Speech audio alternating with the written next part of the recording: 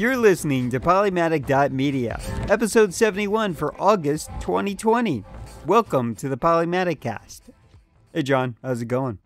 Pretty good. Oh, How I'm about I'm you? supposed to read that everyone with the links that thingy. You want me to read that thingy? You know what? I'm gonna delete this and never ever put it in again. Damn it. uh, well, now I forgot. I don't know what it is. What was the format? So anyone who wants to follow at home and along, what it's polymatic.link/episode 71. No. Is that what it is? Polymatic link slash show 71. Okay, got it. So now I made it difficult for you to edit that out. Hi, John. How are you doing for the last 2 months? I'm annoyed right now. Very annoyed. Yeah. Well, I mean, look, I know that part of that is not just me in this moment. I'm Could pretty be sure multiple things. right now it is you. Yeah, right now. Well, you were having some adventures with a monitor, right? Did it ever finally show up? Last week was annoying. Yeah. I spent about an entire week basically getting a monitor. I ordered one same day delivery and then it didn't show up. Yeah, And then I ordered another one from another store and it didn't show up either. So, yeah. but I finally I got it last night after the work week was done for mhm. the workspace that I wanted. You know, Clearly that's not usual, right? I no, it's mean, usually pretty good, but yeah.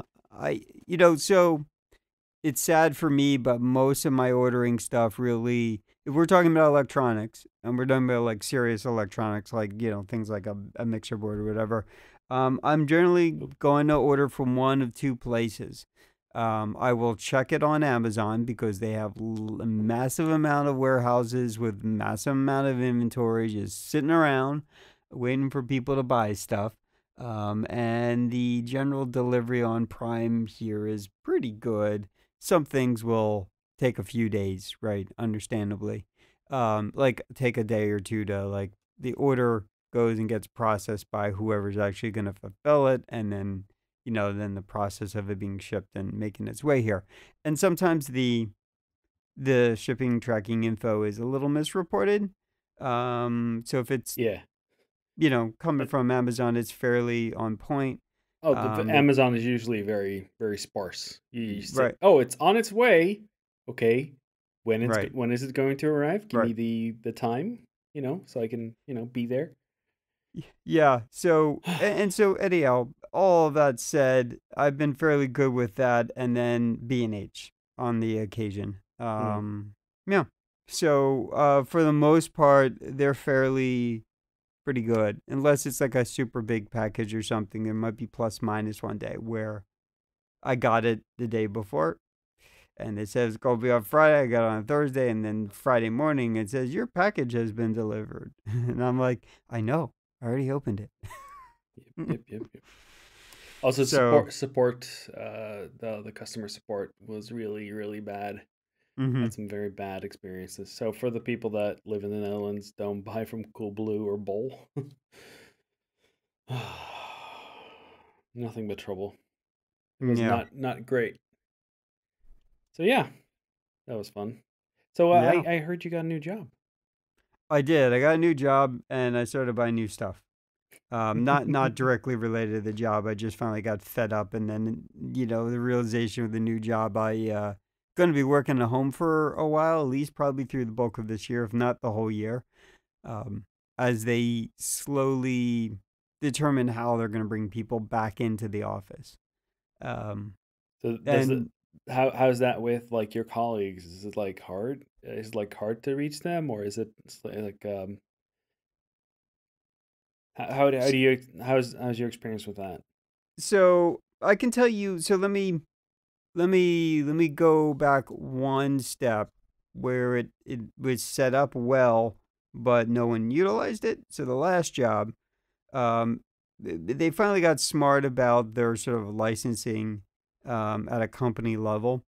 And so one of the things that they started in that process, especially if you're living in sort of Office Enterprise and Microsoft world, there are some value adds when you buy at a volume license for the whole company. you can get things like the Office 365 stuff. So this enables a ton of things. And then, along with your security, your login, you can enable that stuff at that level. And then it turns on a whole lot of cloud based things as well as options for software, native software to your system. And so one of the value adds was that the Office 365 stuff is actually pretty good, and I preferred it over the native client mail client running on Windows. I don't mean with operating system, I mean Outlook that comes with Office that's installed locally. So I would use sort of the Office 365 Outlook version over sort of the normal Outlook client. And then it would also allow me to have access to other more, Office centric services like OneDrive, which is a value add to me. But and it made various other little things like when I was going in my development environment, logging into that pretty easy. And then because I tried to get sort of the company, or at least sort of the division and the group that I work with, to use Slack. Um, all of the team members loved it, but my boss hated it. He hated I had a solution better than what they were doing. And then the company did this sort of upgrade with the Office suite and volume licensing, and even for development stuff for developers like myself. So you were using So their what was the name of that thing for Office 365? They have like Teams? Teams, right, Teams, yeah. which I was just going to tell you about. So Teams we set up, and it's a little clunky at times. There's a little some quirky things, like it's clear that they did very quickly replicate and add some value to what Slack was doing. First thing, it's not restrictive, so because it's part of the Office licensing, it integrates with the OneDrive stuff really easily, and it pivots in the perspective of Office and Enterprise, which again there's a heavy value add there.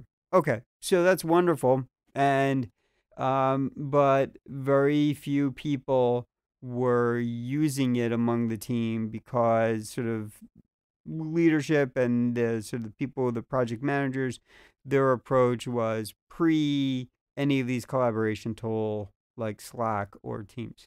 So everything they did was email or come stand in your cube and bug you Mm. or pick up the phone and call you, or even if that resulted in me sending them back to their desk, consolidating their requests in CCing said boss in an email, they wanted to go old school. And so they had already sort of wired all the team members to do the same thing.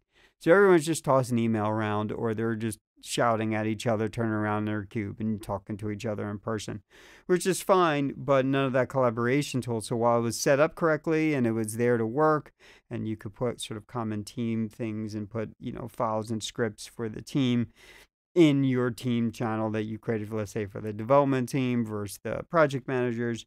Well, it was all there to work well. The company and the culture was wired in such a way that it was very derisive towards it and didn't really utilize it well. They only use it in parts. So, with that said, fast forwarding to a whole different team and a whole different job, this group does sort of a bunch of collaborative bits, but they exist in of using stuff in a way where they don't really have that sort of liquidity of Office 365 enabled licensing and all of those sort of cloud-based collaborative tool services Mm. integrated. We have, Office to the 2016 like local.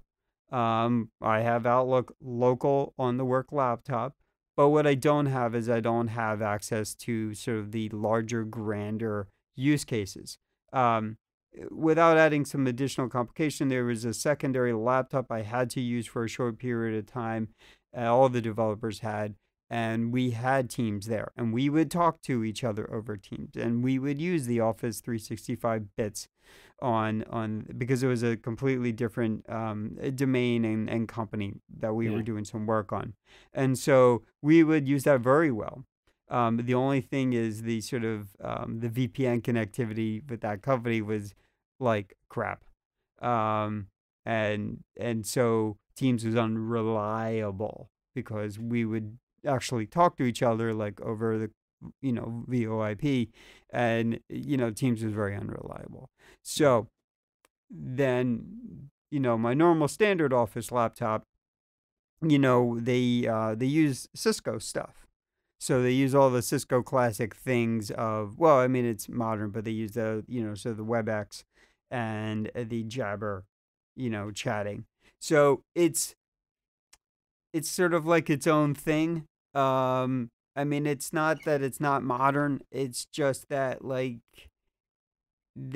Cisco or WebEx clearly had built a whole set of solutions on their own, Mm. kind of like what Zoom did, and they're really isolated from the world, and like they've simply have ignored or not followed or not studied sort of good UI standardization of how everyone else is doing stuff today, and it's just because they're in their own sort of walled garden, and so we do that communication, and it's a little clunky. It's not really as integrated. Um, it would be nicer to have teams in a stable situation. But what I will say is when we do our meetings, at least WebEx is real stable, right? Because they have Yeah. a dedicated WebEx server. Like the company is sort of already has a legacy perspective invested in this system. I would Yeah. be surprised if they change it.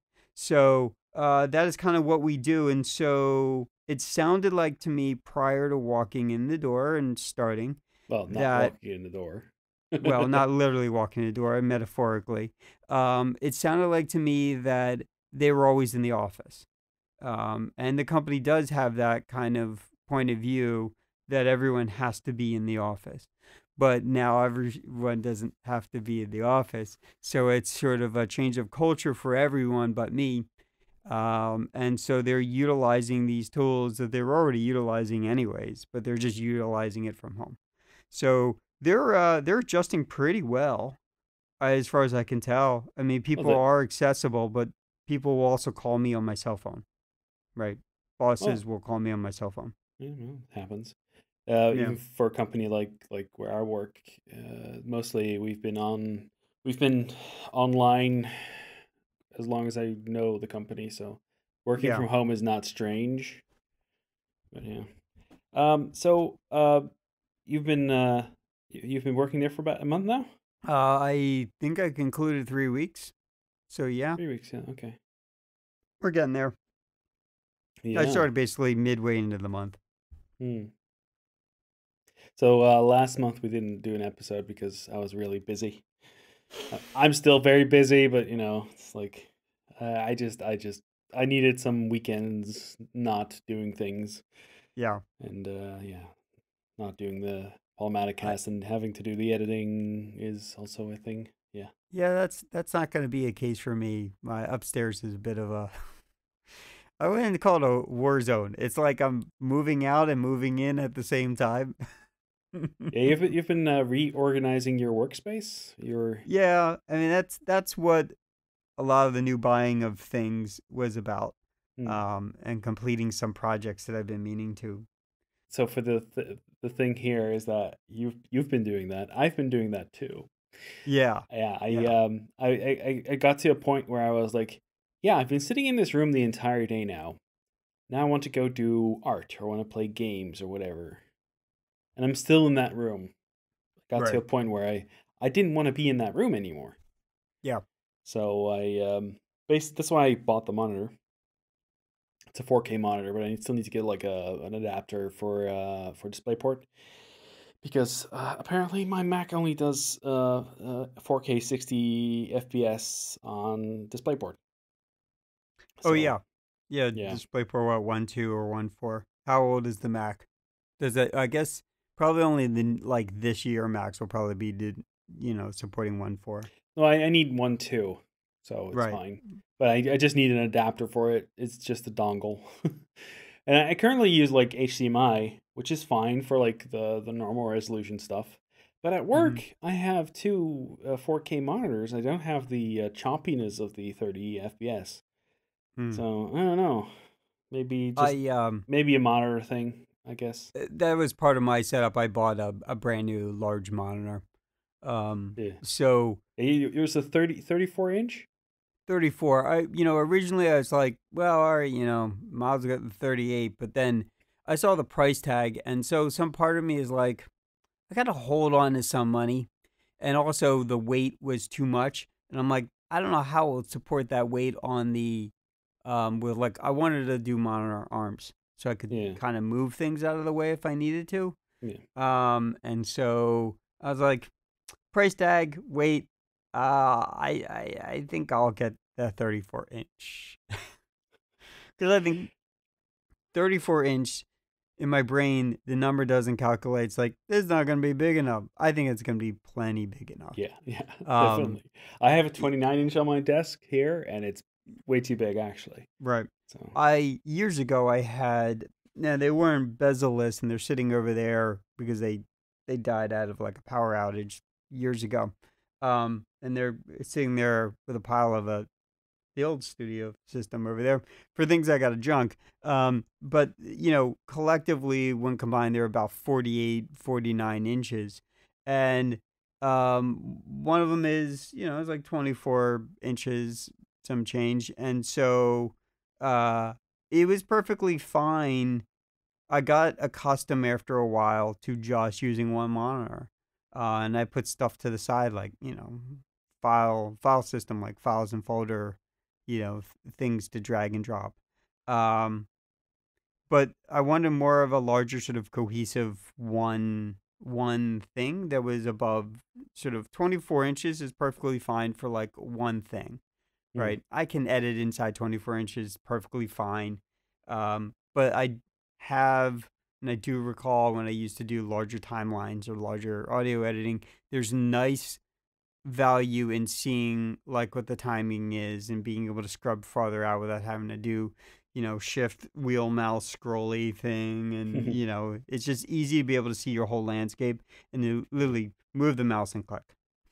It's also So also nice for games, wider screens. sure, I mean that isn't my major goal. Obviously when I play Satisfactory on it it'll be wonderful, but well actually I don't know how that's going to handle that.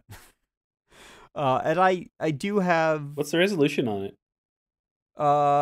so it's definitely 4K, and it's the whatever the number starts with 38 and blah blah blah. I think 1440 is the vertical. Um and then it's I was looking up the Amazon listing and it says 144 hertz, but when I was looking at the box it said 160. And I think that might have been with something like G-Sync or something like that. So Hmm. but Well, it's an ultra wide. It's curved. I don't know that I care that much about it, but I think it's probably going to make a difference in the situation. yeah, it's an expensive monitor though. Yeah, but I was what I was doing in the past was I had like one monitor to my left and another monitor to my right, and different brands. One was sort of bezel-less, the other one sort of isn't. The other one was touchscreen. Because I was using it, I bought it. It was color accurate, and then I also was using it for Artemis. And then I would have the laptop in the middle. And so my whole scenario is to remove remove the laptop, let it just sort of be docked, Yeah, right? why would you even use a laptop still? Why don't you just get a desktop? Because I don't want too much hardware. Now, with that said, what am I doing? I've got myself a big monitor and I got myself this and that. But I used to do desktops, and for a number of years I built them. And I was in that biz, and then I would upgrade a lot every every few weekends. I'd like, oh, I need a new video card, right? And I would, or oh, I'm gonna change the power supply out. Now I was never doing anything like Linus does, which is water cooling things. So I didn't have a massive amount of hard lines or RGB to rewire. I didn't, the thing sat down below a table and collected dust, right? And over time, especially down here, the last system, that I bought, it lasted me fine, but I wasn't financially capable of like swapping it out. So I swapped out for another system, and it was just sort of a mess. And I wanted really just one thing. And what I was doing was mostly editing. Um, and so I bought a laptop, an Ultrabook, a few years ago. It works great, except that 4K is not its thing that it can Yeah. master without an eGPU. And But that works. you have an eGPU, right? I do, but it's not performant, meaning, it's going over that Thunderbolt. Now I'm gonna rewire my desk, so maybe I can improve that problem. Or you But the can way just that get a really, desktop. the way it works is it really wants the eGPU wants to be the master of the Thunderbolt, right? So that's where you're gonna I'm get. gonna give you some advice, because the thing is, if you get like a desktop machine, you have your laptop for stuff you need to do on the go. But for now, you don't need to be on the go, because there's nothing to be on the go Right. for, because everything is closed. Yeah. So getting a desktop, you got a desktop for the podcast stuff, right? Yeah. Yeah. So even that machine, I read the specs. Even that machine will be very nice for gaming. Satisfactory will play very nicely on that machine. I'm sure it will. But it's staying down here in the studio where its RGB is glowing one little corner of the wall under a desk. But getting a desktop will give you like, because you're already in the Windows ecosystem. It's not really like, you know, It'll get uh, my foot in the door, and part of that process was eventually the potential of wiring was always in mind, wiring this environment down here for streaming. Even though we're probably going to be a Skype and Alan in the studio podcast for the rest of time, because now the group doesn't have to drive here. It's you know let's do it's everything like over Skype. yeah. Uh, Um, Yeah.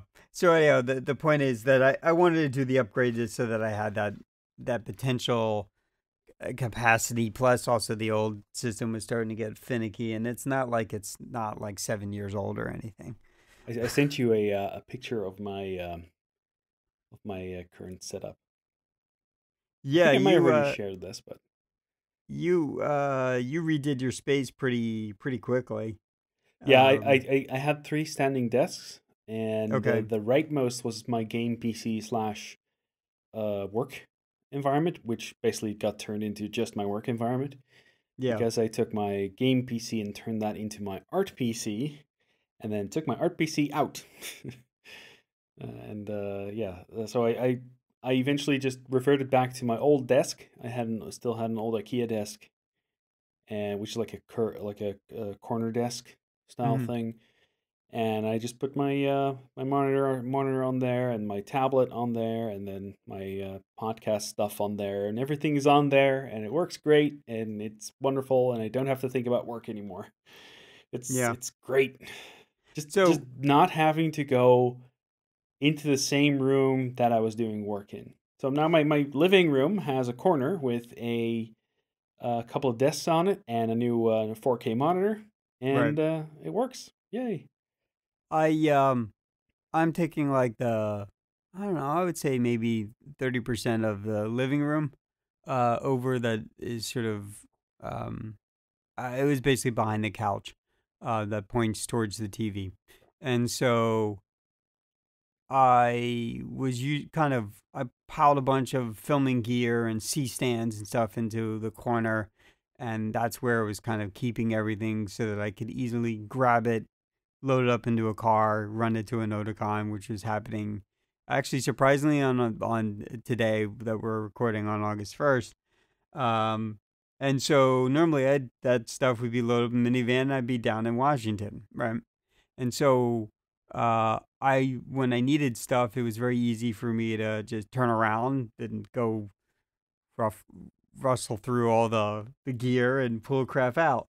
So my whole point, without running onto a long story and a tangent about it, is that I needed to kind of reinvent my workspace in a way that was productive for me, and out of sort of pile this, dangle a cable here, hook it up here.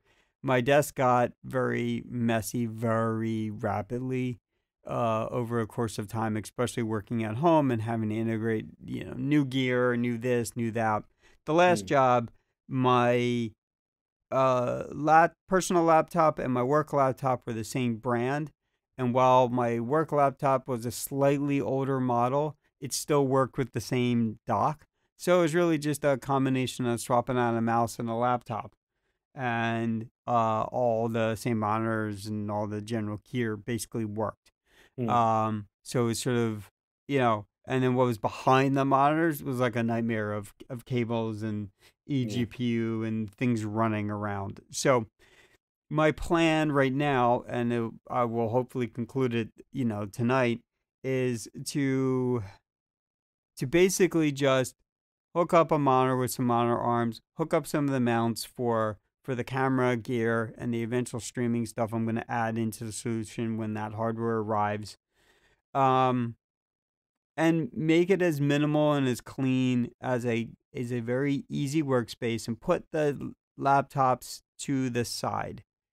That includes work laptops, includes my own So you're personal doing one. another desk with your work and your play Yep. in the So same space.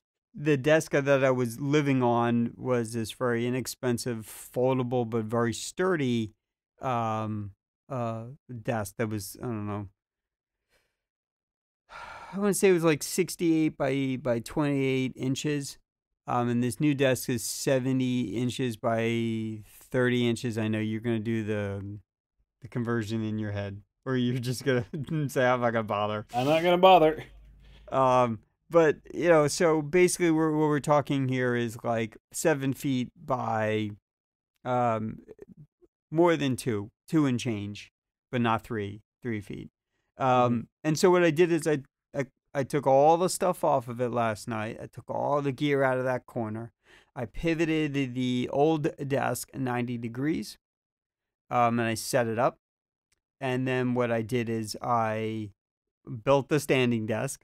That was my adventure for the evening. Um, and then I got that sort of set up, and I bought a couple of monitor mounts, different styles, and I prefer to pick the one. Now I got to load up the monitor on it. We'll do that tonight on my own somehow. Um, and then I'm going to start figuring out what goes on the desk and what can be run by cable over to the side desk. I Yeah. definitely know the printer scanner is going to go on one corner of the desk. But do you So, still need the printer and scanner on the desk? not on the side desk. Is it a Sorry. network printer? Net It's network? wireless. Oh, okay. So yes, it's a network printer, but it's not attached by wire. Oh, And so, so you need to keep it there. the existing setup that I have right now with the dock has to be on the desk, which means, or what it has to mean, it has to be in close proximity to the laptop because it has a very short Thunderbolt cable run. And these docks are kind of special. I can't just use someone's, where there's power delivery of 85 watts or something off like someone else's dock. I can't use that. I have to use this one if I want it also to be powered by the dock. So all that has got to be sort of probably on the side desk is probably where I'm going to put it. And then, yeah, simply based on that, I'll put off sort of the mess to the side table. All the filming gear is going to go underneath the table, the side table that is. And so everything is going to kind of live on the side table on the monitor, and the wireless keyboard and mouse will live on the desk. And this will include ability to swap stuff for the new work laptop, which is a completely different brand and isn't going to be compatible. It has its own dock. Can So I you got to set just all that stuff hook up up. a USB hub to USB switcher because I have one of these at home that I use to switch between to switch the audio gear that we're doing Right. this through between the PC and the Mac because I use the Mac Hmm. for podcast recording stuff and the PC for streaming and other stuff. So Yeah, I think I probably so my initial plan in my head was that I was not going to use the big 34-inch monitor with my work laptop. I bought a newer 24-inch side monitor because I wanted to take the one I had upstairs and bring it down here to the studio to sort of upgrade the monitor that was here, which I did. So this monitor here is big and it's nice, but it's the older side monitor that I had upstairs. So I did some swapperoos. So without in the particular details, because I'm already just sort of ranting about it, I'm redoing the space in such a way where a couple goals. Um, Minimalization is kind of important for me to have sort of a creative, clean space, which includes putting things to the side table like the Switch and the laptops and the pile of hard drives I need for like the film when I need to connect them up and sort of not cramming crap on top of the desk behind monitors.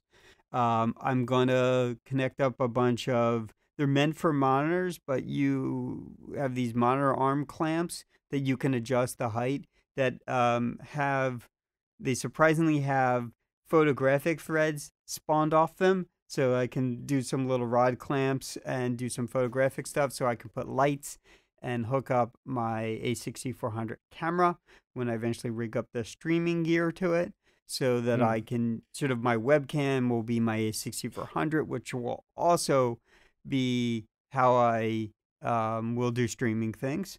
And then I'll funnel all that into the laptop until I buy a new one, That which thing is in is my going to future plan.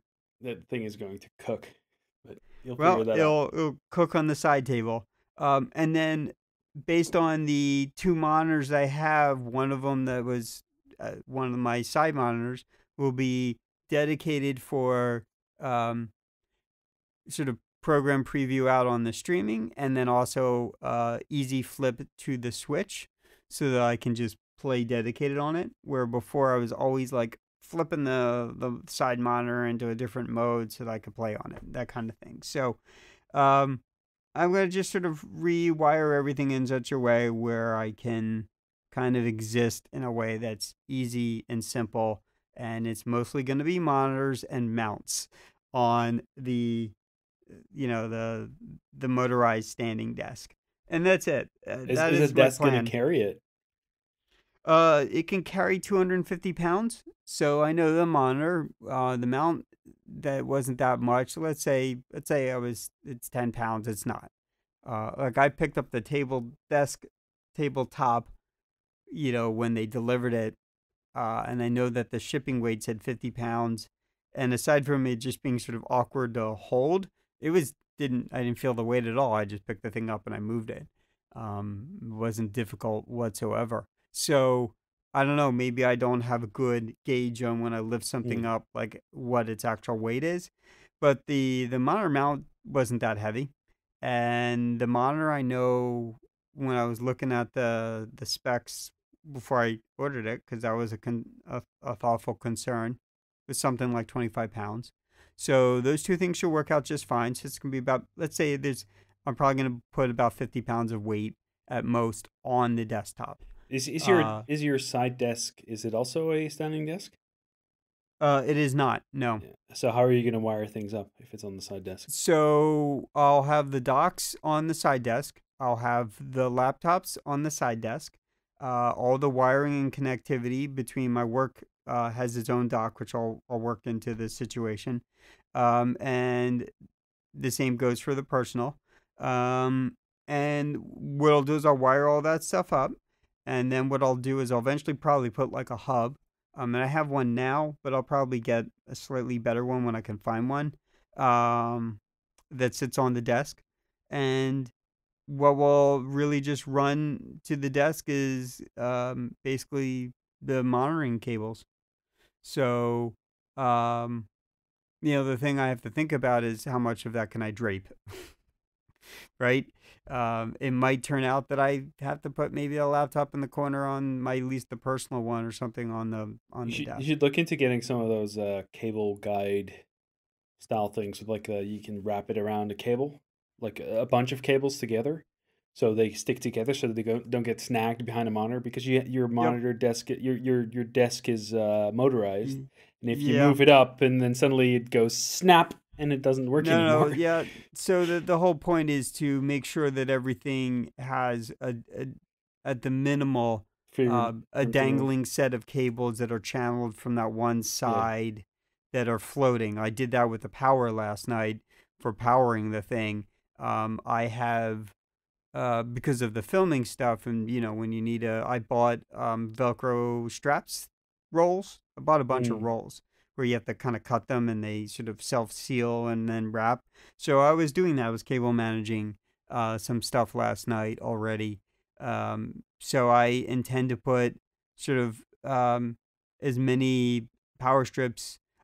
Basically, what I want to run is the least amount of things to the actual desk itself, right? So for things for display, and things for where I need power, right? And most And things should be USB powered for by your mouse channeling, keyboard. mounting, velcroing, double stick taping, things. I gotta go pick up some double stick tape. I was gifted a Hue color strip, Mm. and so it was sitting down here, sort of glowing the wall, but I never took the sticky tape stuff and connected it to anything. So that stuff has basically popped off. So I need to go buy some double stick tape. And I was thinking I was gonna figure out how I was gonna put it underneath the desk, so when I turn lights on, that at least the underneath the desk would light up.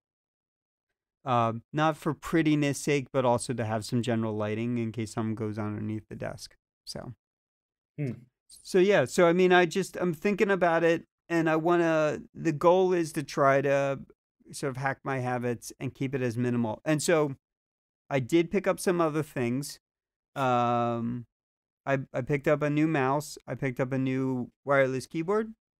And both of them have a little button you can flip to switch between computers. So, on the case of the keyboard, it literally has one, two, three. It has dedicated buttons for that. Yeah, yeah, yeah. So, I will It's the likely, craft keyboard, right? yeah, I really do enjoy this thing. It's real nice. And I did wire it up for a moment to my work laptop. So I'm not using that one right now, but I probably will when I'm all said and done. So Does your monitor have like different inputs, like multiple HDMI, multiple DisplayPort so inputs the or big something? one does, and then the Yeah, new side one does as well. So what I'll do is I'll run display port from my personal laptop from the eGPU to it, which I was doing before. And then I will run one of the HDMIs from that to the work dock.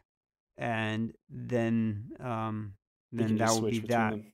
Yeah. Yeah. And then somewhere in there, when I hook up sort of the other mounting gear, I might do one of two things. I might buy that monitor was not it's not a gaming monitor. It's like 60 hertz, and it wasn't that much. It was like $200, and it's a really nice little side monitor. So it's possible I go back to the computer store and I buy another one, um, to just not from aesthetics perspective, but just from sort of the optionality. Maybe that's the better monitor. Maybe that big, ugly, not ugly, but the big touchscreen monitor. Maybe that becomes the preview down here when I do streaming.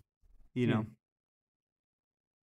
right? Yeah. One for the computer. I mean, I have like a little 7-inch monitor that I was using with you, but it's like the camera. I look at you, but then the computer monitor where you are is off to my left, so that's why I'm always tilting over there if I'm looking at you, and I'm not looking at the camera with the monitor behind it where your face is. So maybe there's a value add of taking the other monitor arm I didn't like and figure it out and mount it down here to these tables, which aren't really like real desk tables and figure out how to take that extra piece of resource and You do should that. like make one of those e-presence devices, like a robot with a monitor on it and a camera Yeah, and yeah. Well, I can tell for you all the the seats downstairs in the studio. For all the people that join in, you can have them yeah. on each monitor. I Yeah, so I don't know. I bought a couple of monitor arms. These things aren't cheap, and the ones that at least could swivel. And I bought one that was like looked like it could hold the weight of something heavy duty, and it it does, but it's not nearly as flexible as the Amazon Basic one. That one is surprisingly nice, and I guess I'll find out today because I'm gonna do a Visa mount for the 34-inch today. Yeah, So do you have the does it have like one of the bigger ones, or is it still small style?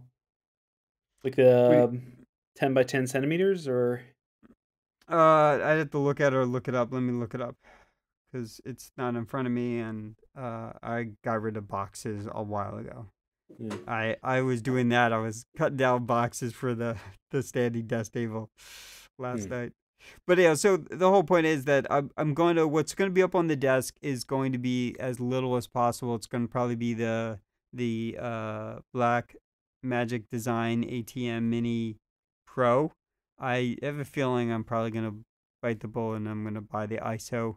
I'm going to pre-order it because I'm still back ordered on the Pro, and Have you already paid for it? I already paid for the Pro, and they're closed on Saturday. B&H is closed on Saturday, and so when I went to go try to call them on Friday, I was like getting onto a phone was like 100. It was like 2 hours. So I was like, well, I'm working. I can't just be doing this, and I don't have my personal laptop lit up, right? So uh, I might pre-order the ISO. It's like $900 though, and then I'll call them on Monday or something, or I'll call them maybe on tomorrow on Sunday, and then sit on the phone however long that is, and maybe cancel the pro order. Can't you just do Uh, that online? no, because I bought multiple things, and those things have been Oh, delivered, and it's back ordered. Like I yeah. need a customer support person that has access to their actual system. Um, okay, so we were talking about the basic monitoring arm that I Well, you got. were. So yeah. Let's find out what dimensions. I don't need dimensions. I know, but you did ask. Yeah, but I was Uh, wondering, like, if the monitor itself, what kind of dimensions the Visa mount is, because you have like different versions. You have like 10 centimeters, you have 14 centimeters, oh, you have really? 20 centimeters. Like it depends on the size of the monitor, which standard they use. So not all monitor mounts will go with, not all Visa mounts will go with all Visa mounts. Got it. The plate that's on the back of the monitor arm is fairly large. Hmm. And I'm looking at what it says here, and it does say, okay, I was looking at different, so maybe I got the completely wrong arm. That's a very, very strong possibility. You'll figure it out. Uh, I guess I will figure it out. Um, yeah, so Visa compatibility 100 by 100 millimeter and 75 by 75. So now I need to go. Let's do this discovery, so you could hear. Here, did Alan totally screw up? Because I like Monitor that monitor HDMI. arm. Um, and I So the have a monitor whole arm supports 75 by and and one 100. So that's yeah 10 centimeters, 7.5 centimeters. yeah. Let's see. So See what what? monitor you got again. So I bought the Ultra Gear LG.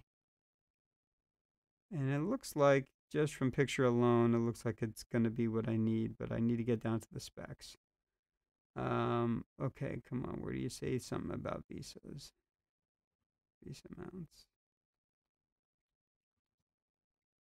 Doesn't say anything about the Wait, visa how, mount. this 34-inch, right?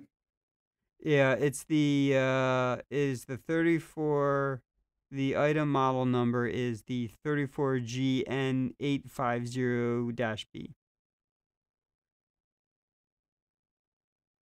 So 34 ultra wide QHD. So not ultra. Um,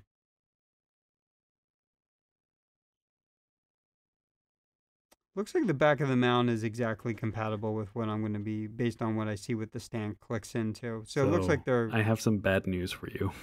are they not compatible? Great monitor, but face amount didn't fit.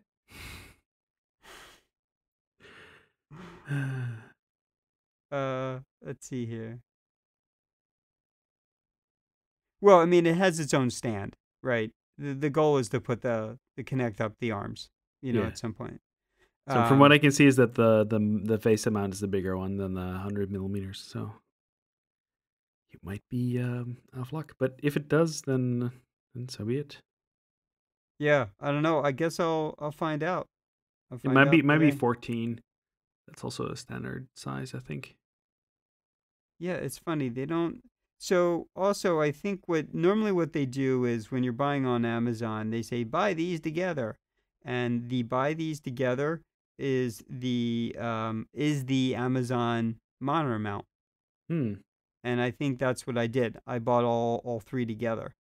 Riveting Um, content. so I think I'm probably safe because it says that's the one I purchased. So I think I'm good. I Yeah. think I should be good. We shall hear So about this later.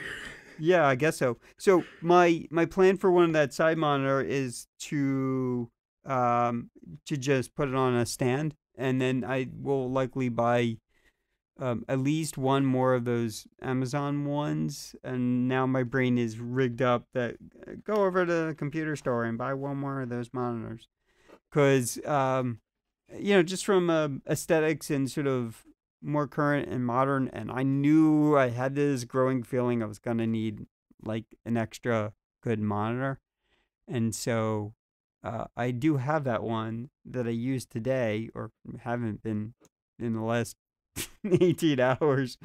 Um, so yeah. Anyhow, so I'm redoing my workspace, and I have to kind of consider what work from home looks like, and sort of also how I've been using the space. And so I need a place to sort of stow creative gear that's in a place that's accessible but isolated.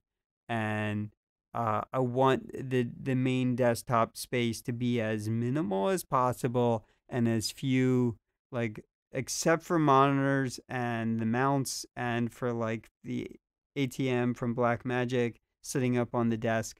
I also bought a new mic mount to hook up the my F4 as an audio interface. For So upstairs.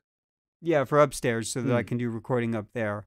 So not saying I don't like coming down here. It's just that without utilizing the physical space with other people, it's kind of seems less important. Um, yeah. Yeah. You could make downstairs a little bit more appealing by maybe Yeah. fixing the Eventually. AC and stuff, making it Well, less damp and that's more basement about like. the humidifier. So I have a humidifier down here. It's just that it has a small, um, a small I would call it a bucket. It's not really. It integrates in the humidifier, but yeah, it's like a bucket they got to pull out. Um, and it does. It dries up the room So when I it's a use it. dehumidifier. It's a dehumidifier. Yes, I know. I Yes. always say humidifier, and you It's always like, have a grin huh. on your face. It's a dehumidifier. It's You not making the room you gotta make sure that you have the right thing because otherwise you're making it worse. right. Yeah, yeah. So it does. It pulls a massive amount of moisture out of the room when it runs. Um, And so the only kind of thing I really need to do this space is sort of take the existing stuff that's all sort of in my background and get rid of gear and cables, or Hmm. go through those cables and just chunk them. I don't use them anymore. I put a pile of stuff over there, and and it's not stuff I use for like the mixer. So like there's all old cables. So Are you gonna sell on eBay? Slightly no. used. No, I don't bother doing any of that. I'm likely to. sort of organize them all, put them in a pile, and then one day call one of those places where you pay them some money to take your junk. And then I'll get Hmm. rid of the old servers and a whole bunch of things that like are just sitting around just as paperweights, Yeah. just sitting in a corner. I mean, yeah, I just gotta get to it. That's all. So my first start was the place where I'm living the most. Yeah. Just making a separation between where you work and where you live, where you Right. enjoy stuff is important. I've noticed the last couple of weeks I've been it's been getting to a point where I just didn't want to do anything after work. I just wanted to go and do something outside or, be Right. away from that room. But now I I've got everything separated, and now I do have like, hey, I want to do art and stuff. right. I went through that a little bit. Maybe a month ago where I was like, I just want to drive somewhere. I want to have somewhere to go.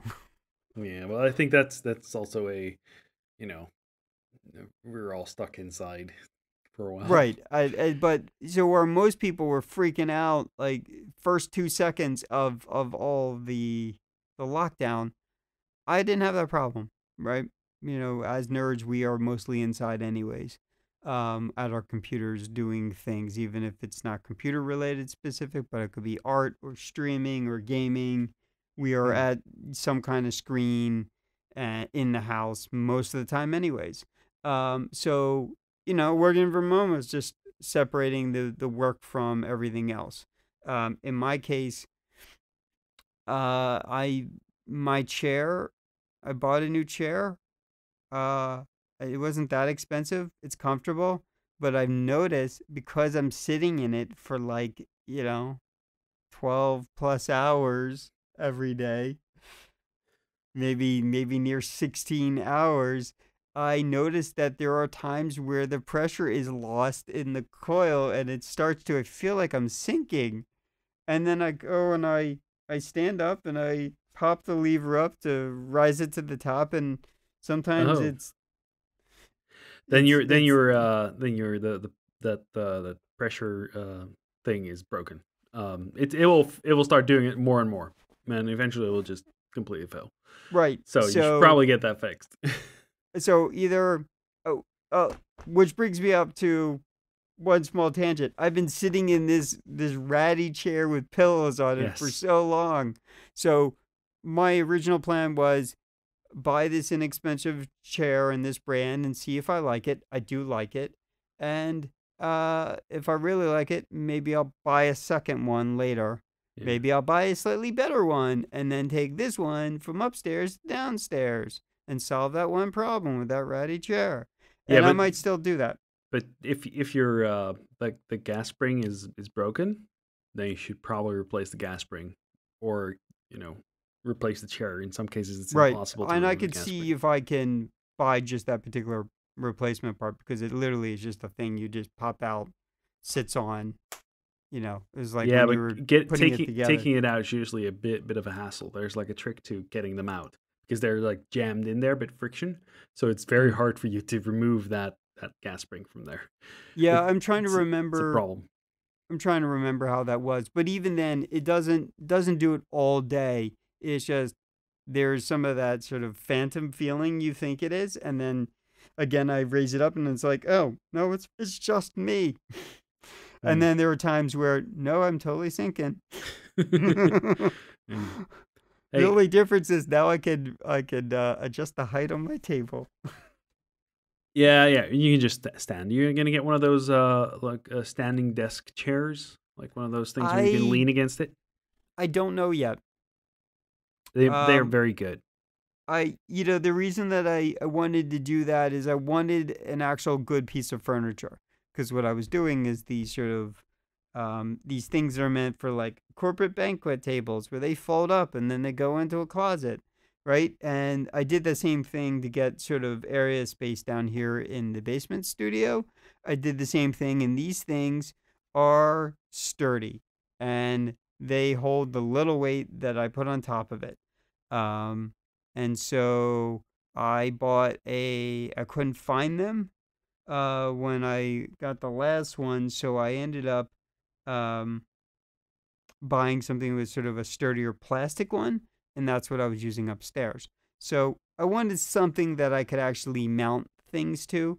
Like I can mount I found ways to mount like the mic arms to these tables, but they have like this like metal L bracket that is sort of the framing, the structure. And so I can clamp against that. It's not, it's not incredibly reliable, and certainly you wouldn't want to put a 50-pound monitor arm plus something on something like that. So I bought a real desk, and so I was like, well, while I'm at it, I might as well buy one of these standing desks so that I'm not sitting all day. But Are you also, actually gonna use it? if I want to film, if I want to film, there's a benefit of filming while you're standing up.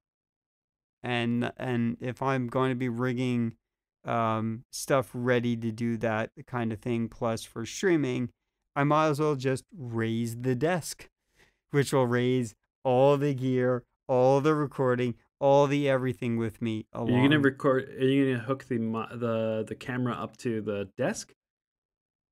Because Yeah. if you don't, then you can just move your desk into view.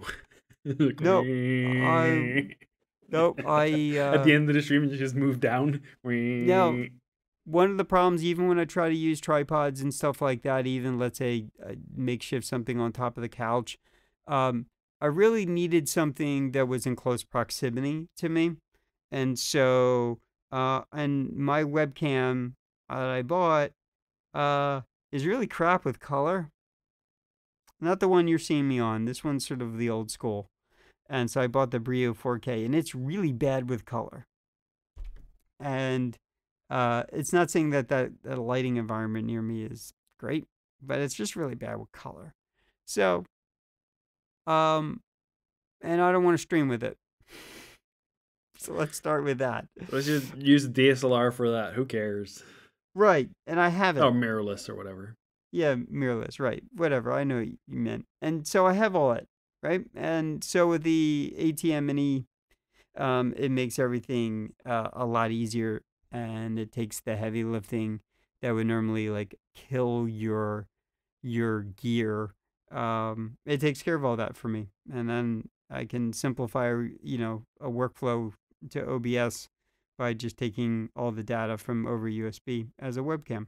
So, but I will need to physically hook up gear, so I'm gonna physically mount mics, lights, camera, monitors to a real desk that I built last night. Are you done with your desk? No, I haven't even really set all the crap up on it yet. I I gotta know, move all but the are you stuff done back. with your story about your desk? Yes, I'm sorry. It's a tangent for about an hour. Holy crap, man. Yeah. Yeah. Well, I gave you the consolidation. You could just jump right fucking to that. I always give you the summary, which is like, the tight 5 minutes. Mm-hmm. Then Sure. plus a little tangent you can cut off. Yep. So anyhow, Yep. enough about that. Look, you know what? I don't talk to many people about this stuff. It all gets bottled up in my brain until you and I talk. I So, mean, look, you redid your area. yeah, I So, did. yeah, and now you're talking from, but you did it with all the existing stuff that you had, Well, it's right? some, yes. I did buy a new monitor, but A new monitor, okay. But I mean, you didn't need to. For me, it's a whole change of the environment and area, yeah, I and it's redid the entire room basically. I yeah, pulled three desks out, and put one desk in. yeah. But I, my comparison is the shift for me is just there's more going on in the effort of trying to do it. Where you is like, I think I just need an extra monitor, and then I just need to reorganize it with my existing gear. Well, I pulled everything apart, so I just thought that Right, because of my reasoning that the work was encroaching on my creative. creative stuff, it Yeah, was breaking me. and I Yeah, and needed it, I and because I hadn't played a game like a couple of months. Like I didn't use the game PC for mhm. basically 2 months, 3 months, and that was ever since we started working from home. And I was like, yeah, I need to get I need to get some space for that. I need to make the creative station my creative station again and play some games. I have to play Satisfactory. We haven't even talked about that one yet. No. Oh, it's Yeah.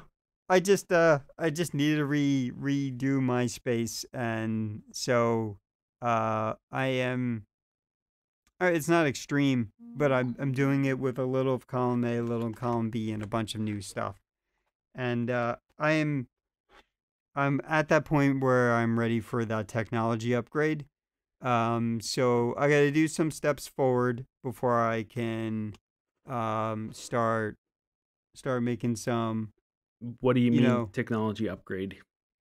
so monitor, right? Want to consolidate how I was doing that. Like I tacked on a monitor, talked down another monitor. Okay, well I'm at this point where I just let's just solve the monitor problem. Okay, so I bought a big new monitor. Um, then I want to Mm, solve camera and podcasting, streaming, all that stuff is sort of all that gear will sort of roll together. So I have some pre-existing stuff, so I don't need right now at the start to go buy a dedicated interface. So I can use my F4 as my interface for that. It will okay. work even if it's over slow USB 2.0. It'll do exactly what I need without any delay. I've already tested in the past down here in the studio. It'll also work as my good hardware recorder if I need to just turn on a thing and record. Mm, Um, so got some of that. Needed to solve the desk problem so I can mount stuff to it. So I thought of all of that. Um, and I want to be able to have a creative space that I can also flip shift into a workspace as I need it. mm. And I want to be able to, all integrated with the streaming, be able to do the gaming bits, right? I I wonder. I play wonder how long it's going to take for you to figure out if that work is going to encroach on your on whatever you do outside of work. If already I already wonder been if through that with the last job. I already know what that is. And so part of having the side table is to isolate things I don't want on the desk and also things that are to be able to swivel and shift and have a creative sort of workspace. Now, what's the likelihood is one corner of it, I'm going to put a printer on, and the other corner of it, I'm going to put a bunch of computer gear and a bunch of hard drives, which also does serve as those hard drives are for like the filming stuff, so I can swap things in and out of it.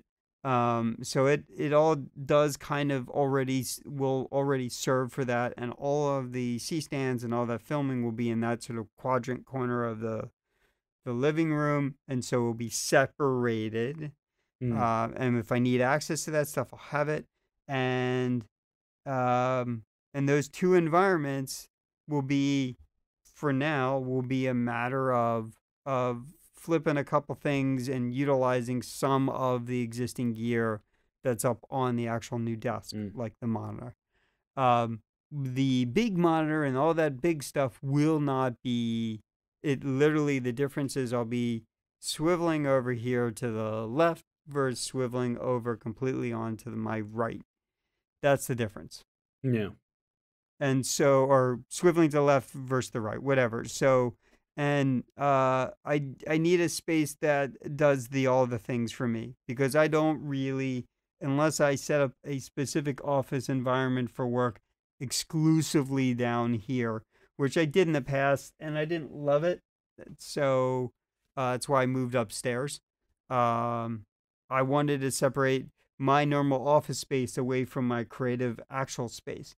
So I already kind of had gone through this battle over the years. I've already been there, done that, and this is my my step towards a different direction and see what the iterations look like eventually.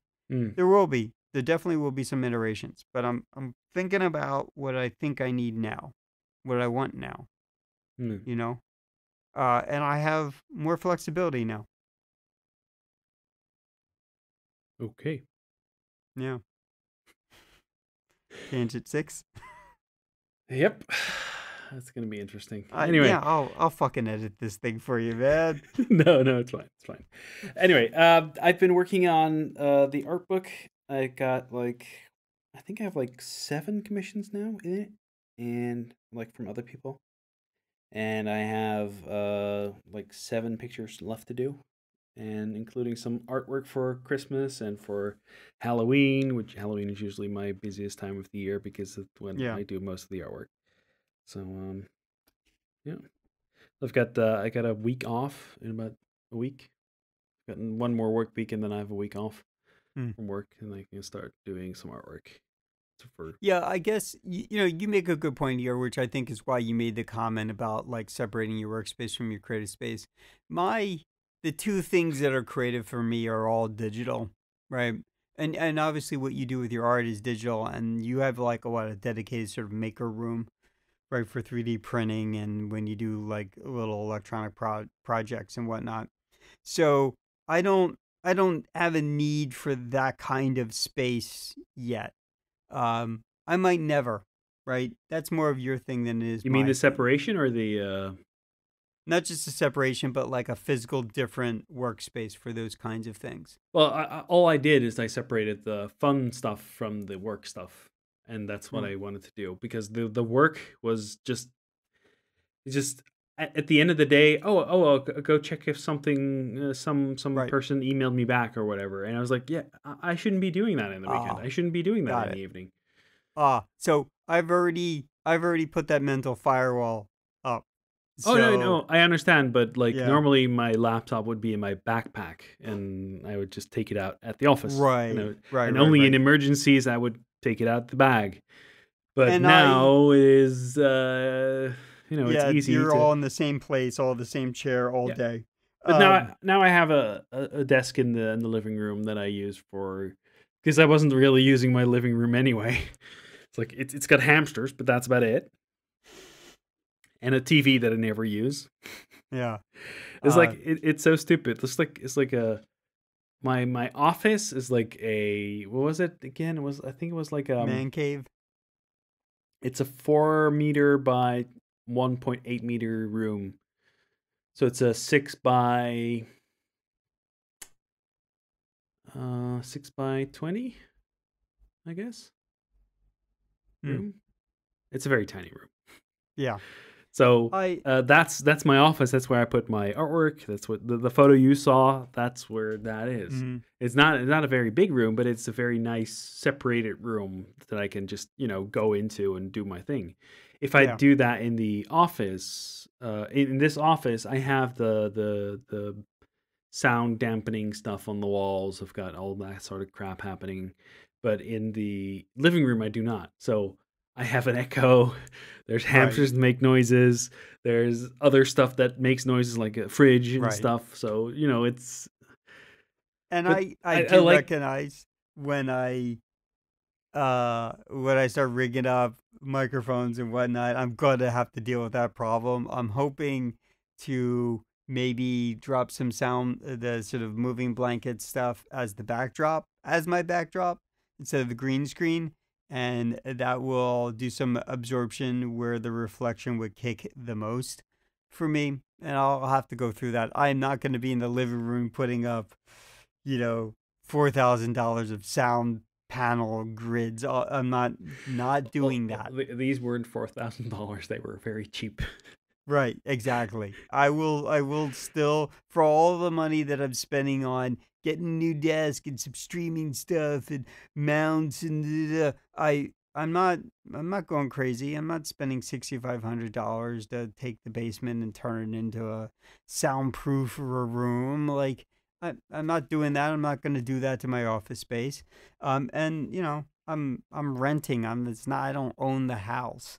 You know what I Mm. mean? So my uh my healthy hesitation to not destroy the house is a good positive thing for But me not to go you crazy. can build a room within the house, right? So you can just make your own Sure.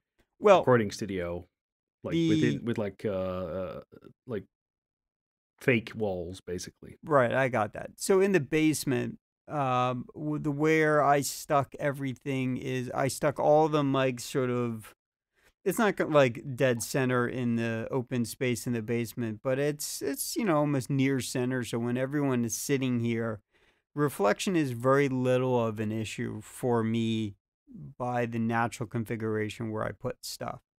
I could have put it up near against the wall in the other corner and put a bunch of. I didn't have to do any of that. And also by the fact that these are drop ceilings, they don't reflect very well.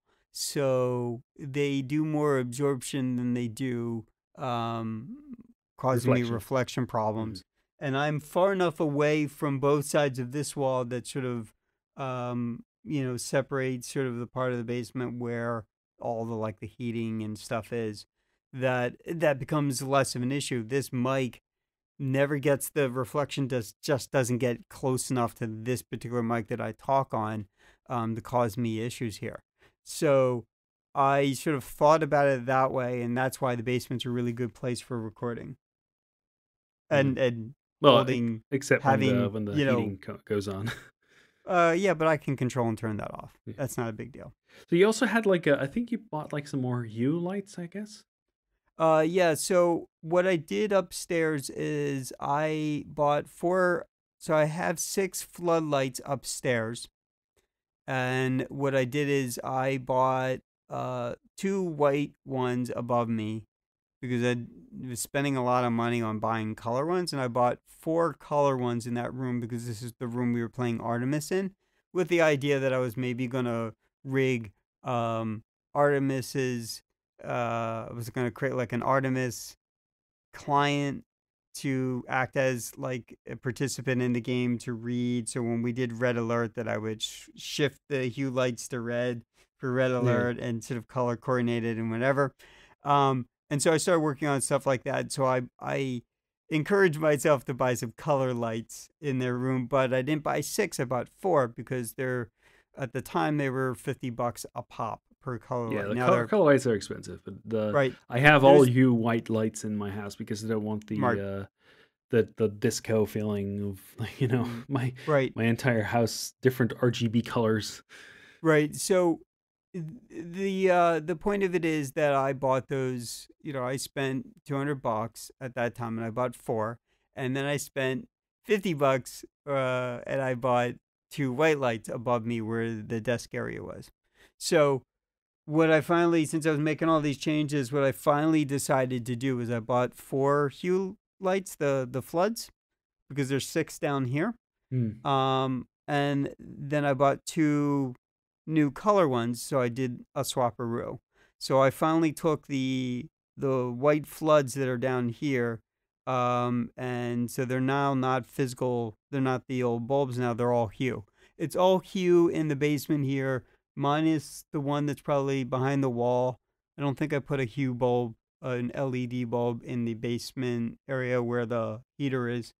And then these two special lights that are above me, when they finished the room, they took these two halogen lights. And there isn't, I don't think Hue makes an equivalent of that. So it's all But Hue. the GU10s. I don't know. I don't know what they are. And they're on. So Yeah. even if I took a picture of them, it would, wouldn't help. Um, Yeah, I have I bought some of the smart plugs right. and some of the dimmer switches.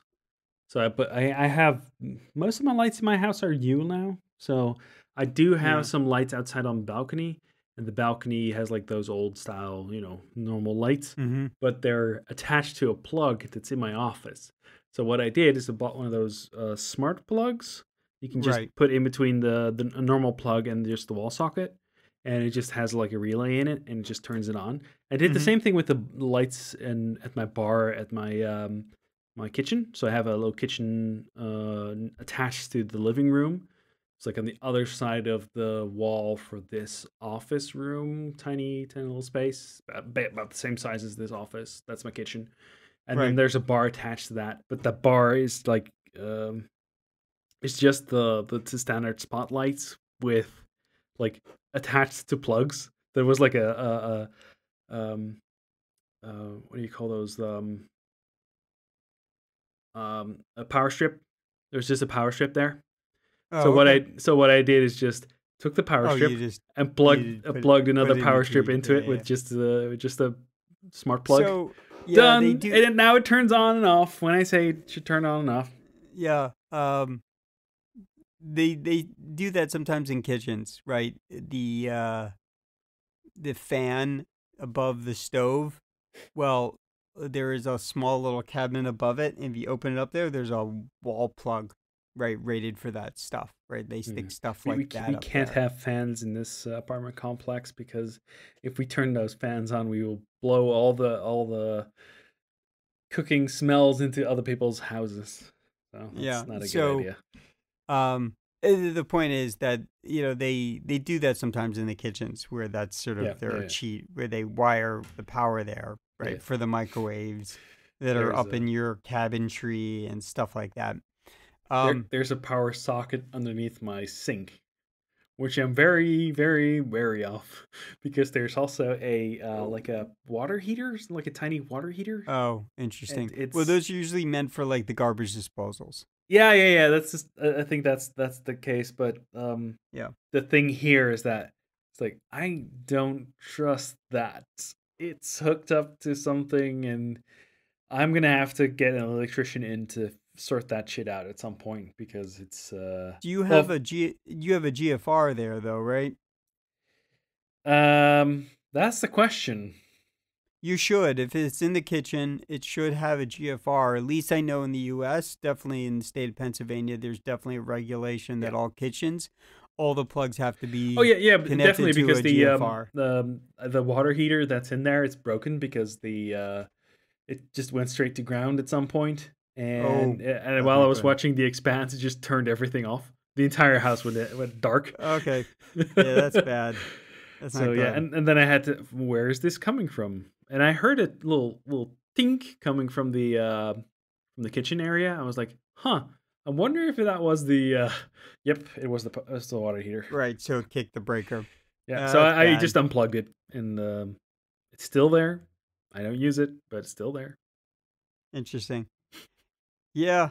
Um So Home anyhow, to ownership. answer your question, most of the house is mostly hue. I have some stuff in Mm. my bathroom that I think I'm probably gonna eventually one day could be 3 years from now.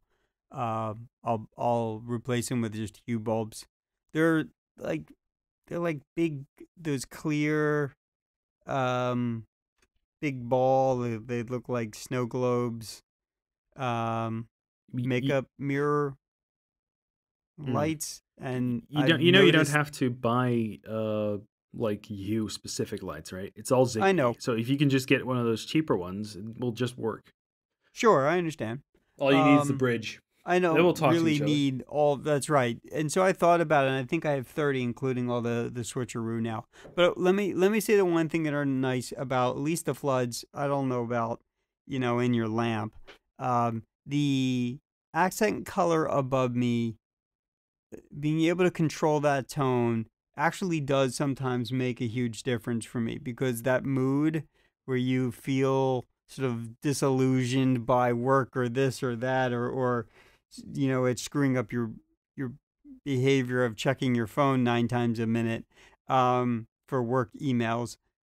Outside of those kind of problems, um, being able to adjust the tone makes a huge difference. Going from a work tone where you're focused to a chill at home tone has like helped sort of my sort of thinking Hmm. about it. But here's the other driver to kind of close that loop is the idea is I am likely going to be the whole point of setting this creative space up is that I might start filming in there again, and having the two sort of floodlights that are directly above that space there control or help me control my color tone above me is almost like additional lighting for that filming site. Yeah, if you consider making like a little mini, hey, this I upgraded my workspace pre and then post. No, This is what it looks like. You should. You no, I should. know you want to see it, but no one else does. Trust And me, more people will importantly, like it. Just do more it. more importantly, I just have to work it out. And so last night was building the desk, and I built that. And then I was like near midnight, and then it was after midnight, and then I was like, I'm gonna, I'm gonna do all this stuff tomorrow, which is So today. So, I all I right, hooked up my Switch to one of the monitors on my art desk thingy, my creative space, mhm. so I can actually stream like Switch games now. Right, and that was also part of my plan. Hmm. Um, was to have one of these monitors dedicated for that. I'm The, thinking of taking the TV from the living room, taking moving this desk all the way back to the other side, drilling some holes in the wall, and mounting it on the wall here, so I can play video games on the 4K screen, like mm. in my, you know, my. Yeah, I like I said, I bought one of those side monitors, and per our conversation or per my tangent during this recording, I'm thinking I might go back over to Micro Center and just buy another one. It wasn't that Does it have expensive. speakers or something? It does actually. So that's the one thing. The one Dell monitor that was a touchscreen is kind of heavy. It's fine when it's just sitting on the desk. Why don't you buy a TV, like a Well, small TV? hold on. No, no, no. There's a reason for me thinking this way. Um, I don't want to do a TV, so there's that. The second thing is, this new monitor just happens to be basically bezel-less. Hmm. So that's real nice. Aesthetically, it's real nice. One of the things it does better because it's newer is it will flip the signaling, where my other one, the touchscreen one's a little too heavy, and I have some concern about mounting it in, somewhere else. And What do you mean and the flip the other, signaling? and yeah, if I want to turn the switch on, right? Uh, Because you want to switch over to the Nintendo yeah, Switch. it does it automatically. In fact, it was doing it automatically when I was switching between computers. I Hmm. didn't even that side monitor. I was just like using for the other computer, so I just plugged the So how thing many in and inputs read. does it have? So the inexpensive monitor it was like an ultra sharp 23, it's basically 24-inch. And it's full HD. It's not 4K, it's just 2K. And it definitely has display port, either 1 2, it has to have at least 1 2. Possibly I think 1 4 on the back of it, but obviously it wouldn't make any sense. 1 2 on the back, and then there's two HDMI. Okay, so there's like, okay. So I mean that's ample for me to do it as streaming program and then as one of the side monitors for the existing setup for the computer. Hmm. And then one of the other ones. So it's also really super light. So that one is more mountable in my brain to Hmm. one of the vertical poles that I'm going to put up I just, for I just streaming realized and programming. that all the monitors I have right now, like there's one Philips and the rest is all LG. Yeah. It's like I've been, so for some reason I've been buying nothing but LG monitors. Yeah, I have a hodgepodge. Right. The one that you're on right now is an AOC, and that was perfectly fine. I just needed I have two AOCs at work. So like um we got some from a company that no longer exists. So get them secondhand, but they're pretty good. They're 4K monitors. They're mhm. pretty good. Love them. Yeah, I mean, what I was going for before was just um 2K. Hmm. And so I don't need, I have the one big 4K, and we'll see if the eGPU, I'm sure it'll be fine. It will drive at least a secondary 2K. And and then I need a second monitor that I'm going to use for dedicated for the ATM for streaming. Yeah. And in the meantime, it'll be dedicated for the Nintendo Switch. So And the ATEM that has like inputs for HDMI and stuff. it does, yep, and Yeah. it will do the scan converting between them. Hmm. And then it will output, and it How has many inputs does it have? four in. It has two out, two out being one is for your preview, meaning not meant for your stream, and then the actual final, the program. It has USB on it. The Pro edition has you can hook up a LAN to it, so you can do Ethernet, and you could directly send stuff to Twitch. That isn't my intention. I'll probably push it through the laptop through OBS and add some extra stuff to it, Mm, like including my microphone. mm. It has two mic audio in, so I will likely also route some audio from the analog mic in to it. If you're Um, gonna do games and stuff, are you gonna do like games on like your laptop or something? Are you gonna play Satisfactory? yeah, so I don't know. I'm either going to do Satisfactory or we'll likely do Animal Crossing. But mostly, I think in my brain isn't for me to sit there and become a gaming streamer. I think it will be more of um, doing stuff for like podcast things. Definitely down here when we do that, that would be for setting this situation up for doing sort of unlisted YouTube live stuff for patrons. Mm. Um, and then upstairs, I was thinking about maybe I don't know, maybe sort of a dedicated unlisted stream for patrons while I'm editing. I saw Yeah. Hank Green did I uh, saw that. I didn't a watch it. stream when he was doing the Editing Vlog yeah Brothers. yeah yeah. It's like cutting parts out of his like video, making it shorter, under 4 minutes. Yeah, well, I do know, um, I know that some people who are interested in editing will will be interested for at least a moment of me, some dude who's editing his podcast, right, and watching what I do and how I'm fixing stuff. Um, but I wouldn't want to put that on Twitch, and then over Twitch you can't say, okay, but this is just for my patrons, and so that's where sort of the unlisted YouTube comes in. But Hmm. then even then, people could share that outside of the, Okay, so the there's an option for you for to do this.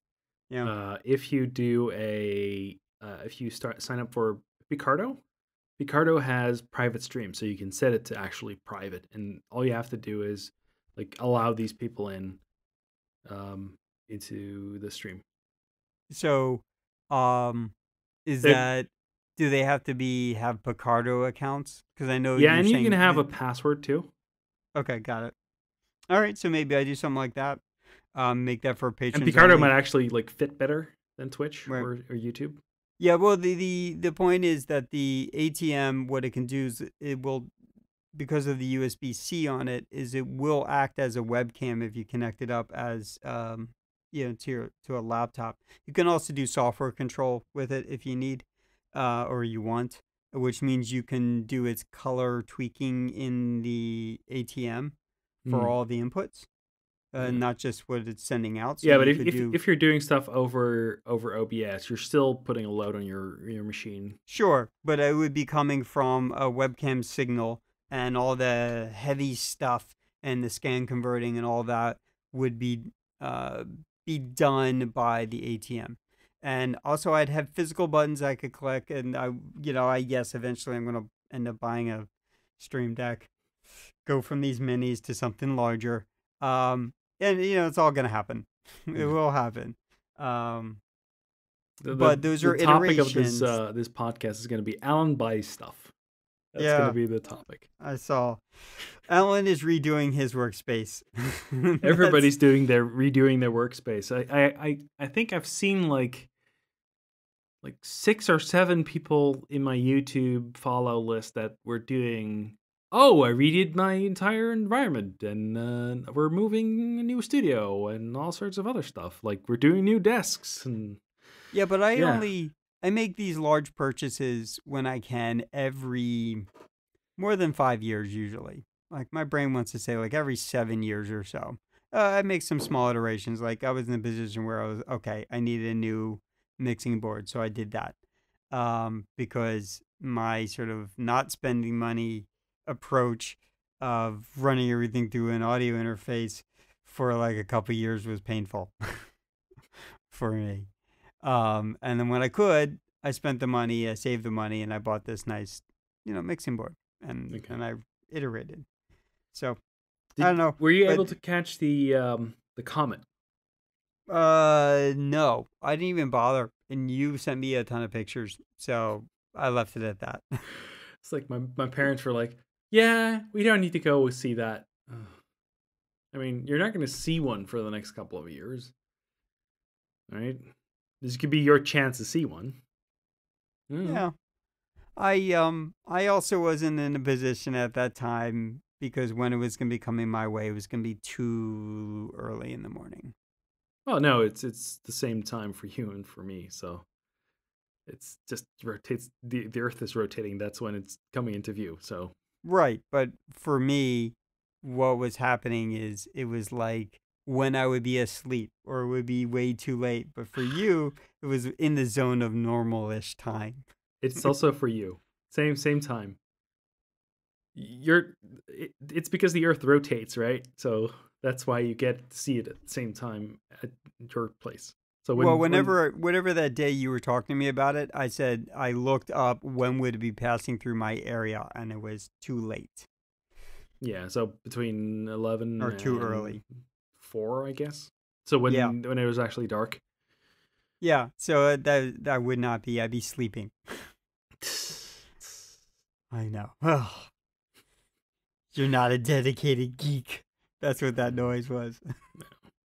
It was a very good opportunity to use your camera, but Yeah, I just I wasn't. got I got so at some point I went out and with my brother and we went to the into like the farmers fields and we took some Mhm. pictures of the comet. It was Yeah. actually pretty good. We got some good pictures, but on the way back I neglected to pat down my bag and there were like a bazillion mosquitoes in it.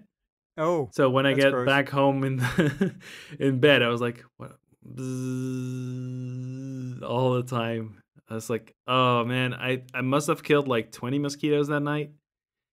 And then the next couple of days, I still had mosquitoes. So it was not great. For a Uh, once in a lifetime picture. yeah, well, probably worth it. I was up till like 2 or 3 in the morning, like Yeah, like having a look at the pictures. I still have the raw files. I haven't actually opened them up to go and look at them, make them better or whatever.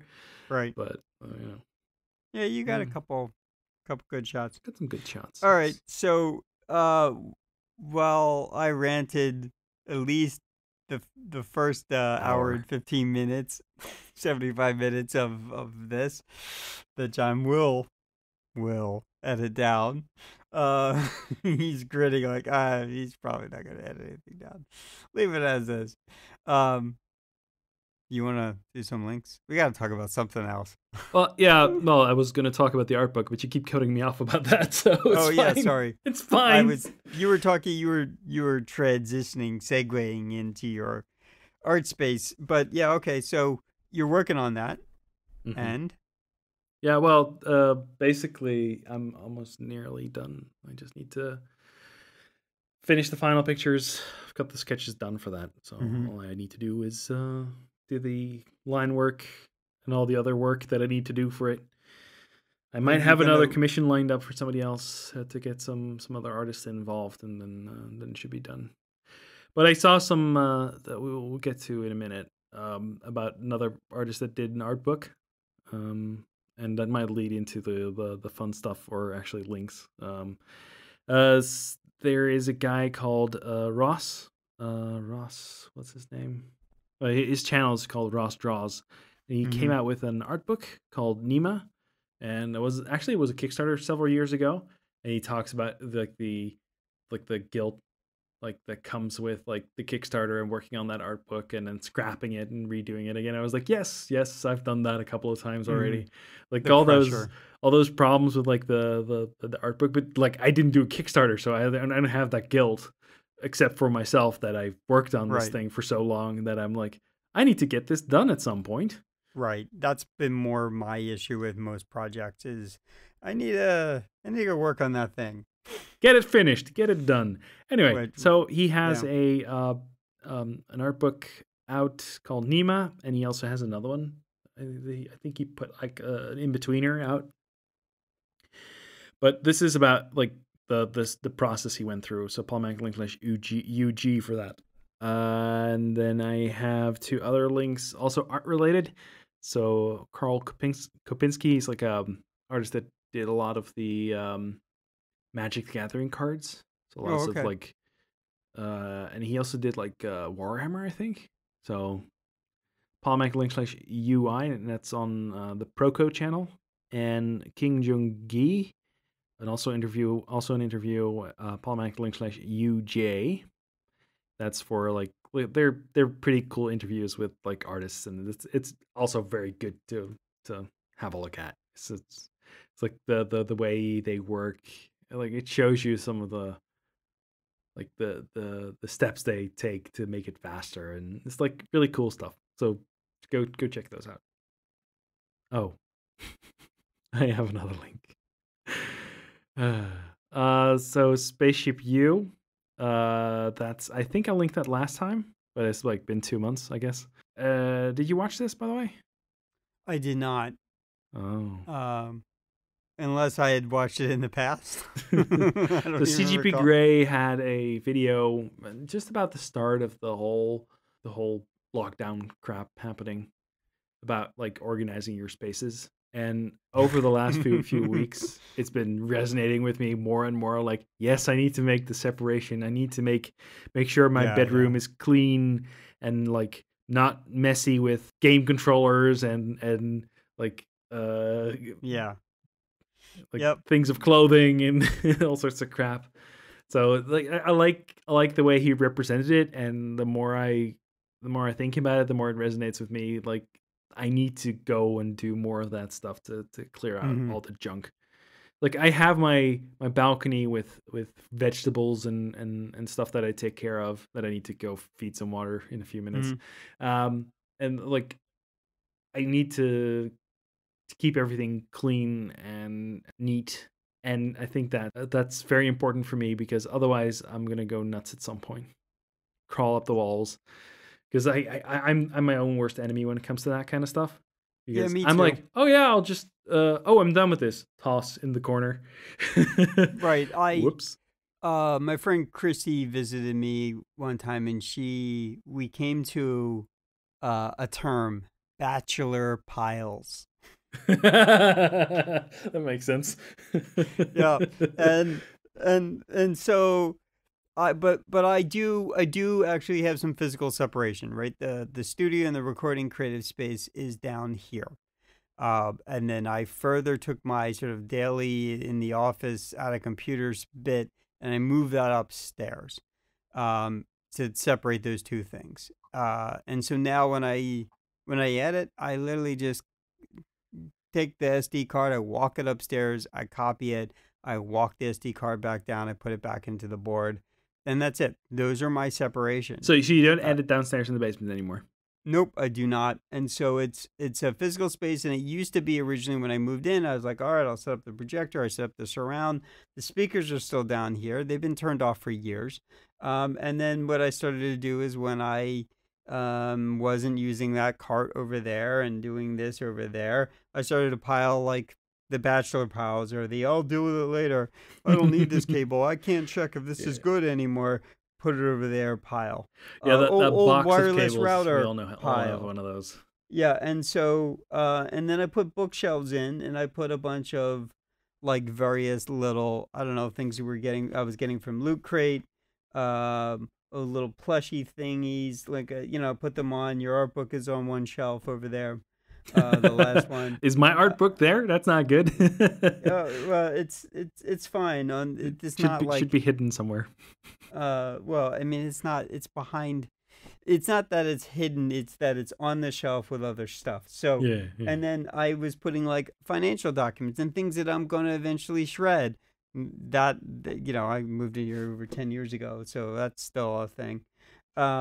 It just builds up as a pile. But so, I put all that stuff down here, and that was my this was my physical creative space. Originally, it was going to be my my TV space, my theater space, Yeah. and then I never Oh, used that you did side of have it that projector there downstairs, I for guess. a while, and Yeah. then I moved it upstairs for Artemis, and then we used it sort of. I had another screen that was meant for portable use that I literally just kind of strung up in the living room, and so it sits like right to the right of the TV. It just sits there. It actually acts as more of a blackout curtain for the light coming in that window for anything, for the I most part. sent you a picture of my the other side of that room that I just took the picture of. Right, yeah, yeah, yeah. So this is a way more organized than me.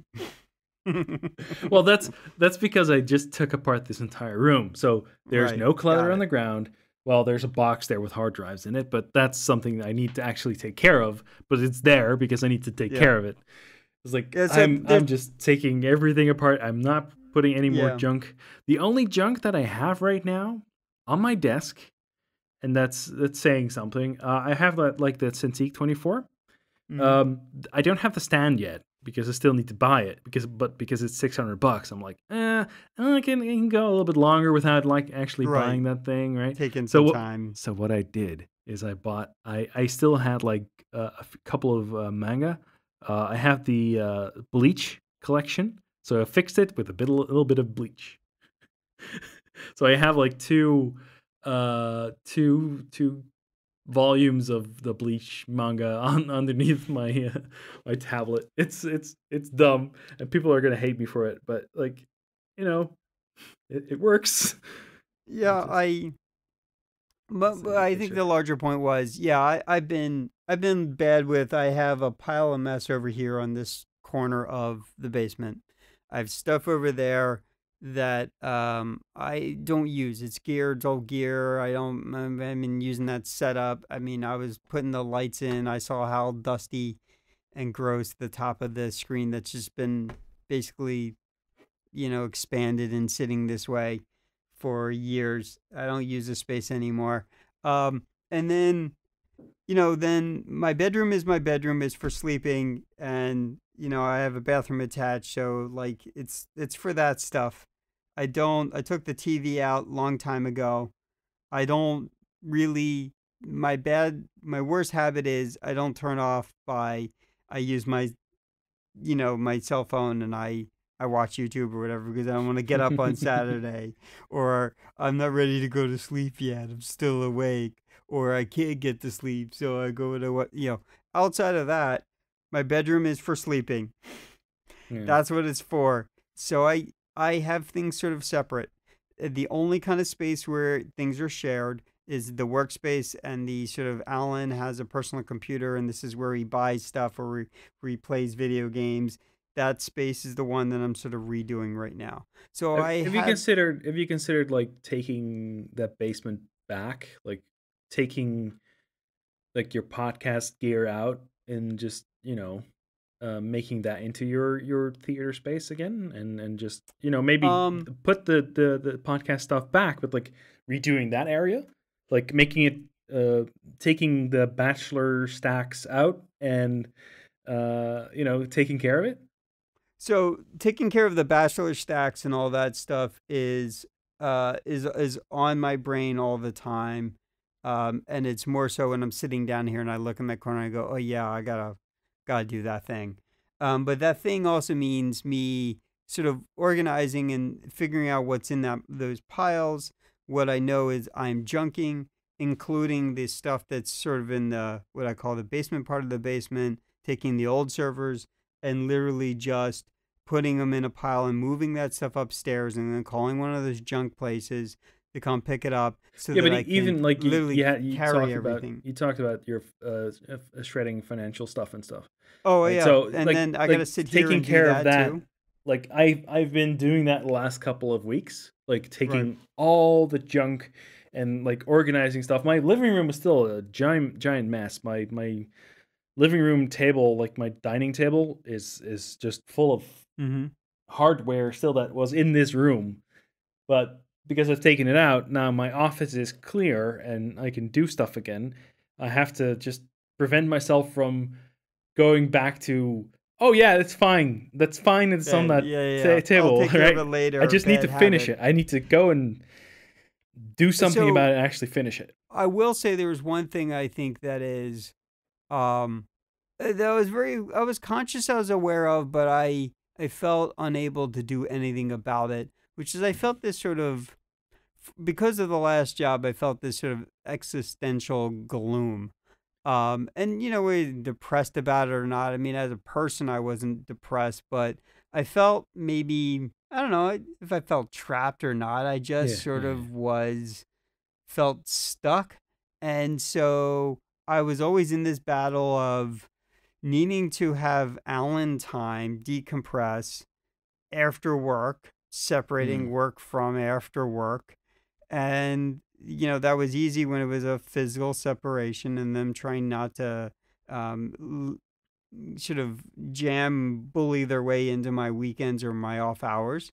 yeah, And then also uh my weekends, I was very defensive on how I use my time, but half my evening is basically on Sunday is for OG. And then it's further expanded into depending on how much of my time I need to do for prep work. So half my day is gone, and then the other part of it is just like getting sleep, making sure I'm sleep is important. It's a healthy component for me, and that I was not getting much of it during my actual week, and that getting it sort of recapturing sort of the sleep debt. um, well, that doesn't work. Right. Well, it does work if you sleep half your Saturday away, and Yeah, then sort of doing what I wanted to do, and then half my week, my day is gone on that weekend. So yeah, and it was just this extra struggle all the time for me, and I was just battling this way, and it was very much tied into sort of the stress and the workload of where I was working, yeah, or the uncertainty all the time there. mm, So, and whether that had anything to do about me, just about the company. So I felt sort of locked and stuck. And yeah, so since I've had a separation from that experience, I feel unlocked. I don't feel stuck. And this sort of this healthy sort of well, now um, you can do changes like redoing your desk and doing all sorts of right. crap. And I just feel like Yeah, now's the time to plateau and change. And I did this in very instrumental times in my life. Starting the podcast was one of those things. mm, When I was another iteration of this, a much so where I felt the same kind of thing where I felt stuck, and it surprisingly slowed me down from doing anything. The old me would not have built the desk last night. It would have let all that gear and crap in the living room just sit there for another 3 weeks until I eventually felt like it on a Saturday. But last night I was like, I'm going to do it. I got the final part. I can do it now. And so so I sat there and I rebuilt stuff. And today I'm going to finish it up. And if I have anything extra to go into tomorrow, I'll get up early tomorrow and I'll finish it up tomorrow. And so so all this sort of getting stuff done, well, once that's done, I'm likely to start thinking about and doing the shredding and start working on these things because my frame of mind is a lot healthier now. yeah, so That was the point of the rant. recently we had I switched over from being on call 24/7. Yeah. Well, not really 24/7 anymore, but like still I did every other week I had like was on call. And uh because of that, because now that's handled by other people, I don't have to worry about that anymore, or at least Right. I still need to worry about it, but it's like other people will take care of it first and then they will call me. But it's like I don't have to be awake.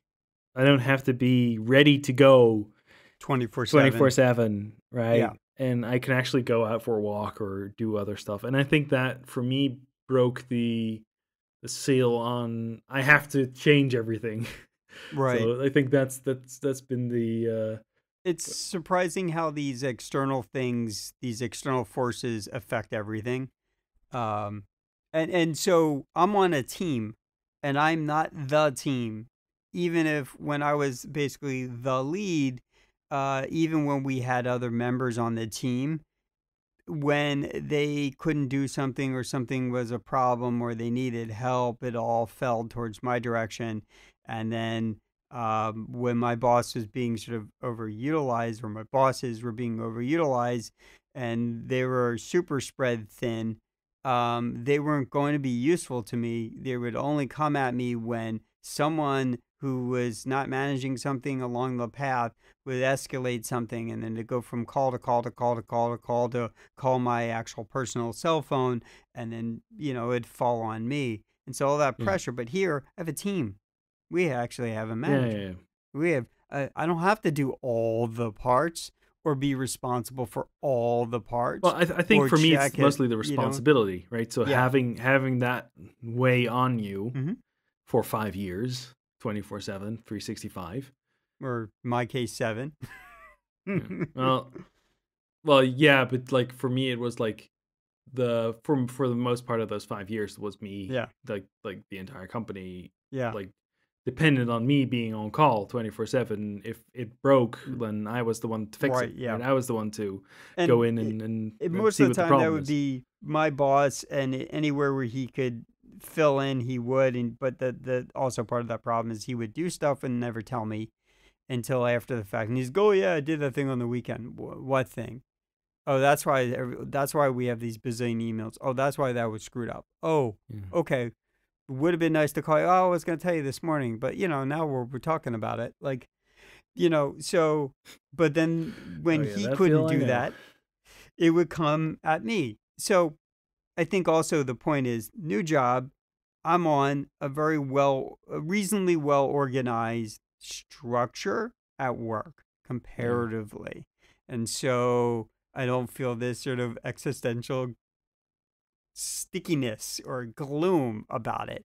And so it Mm. allows me to feel free to have my time back. Now, with that said, I'm still in new guy mode. Only 3 weeks. They're still ramping me up. There's going to be a day. I was doing this analogy with someone the other day. They're showing me how big the boat is and how nice it is, and they're showing me around on the boat, and all of a sudden the boat's moving out in the ocean, and they're showing me how beautiful the ocean. Hey, look at that sunset. And when I'm waiting for the moment where they're like, "Hey, Alan, you should get in the water, test out the temperature, and get kicked in," but that moment hasn't happened yet. They're gonna walk you down and show you the septic tank and how to fix it. I've been into some of that already. Um, but Anyway, but the point about it is that I will know that I will probably get some of those urgent calls, and I will have these crazy hot fixes, and I'll have a balance there. But it's not all on me when all of that happens. There's a team of people. yeah. And Well, so for me, that it's adds to the healthy state of my brain right now. I'm way more optimistic, and it's like it's always been here, but it was always been sort of stuck in quicksand.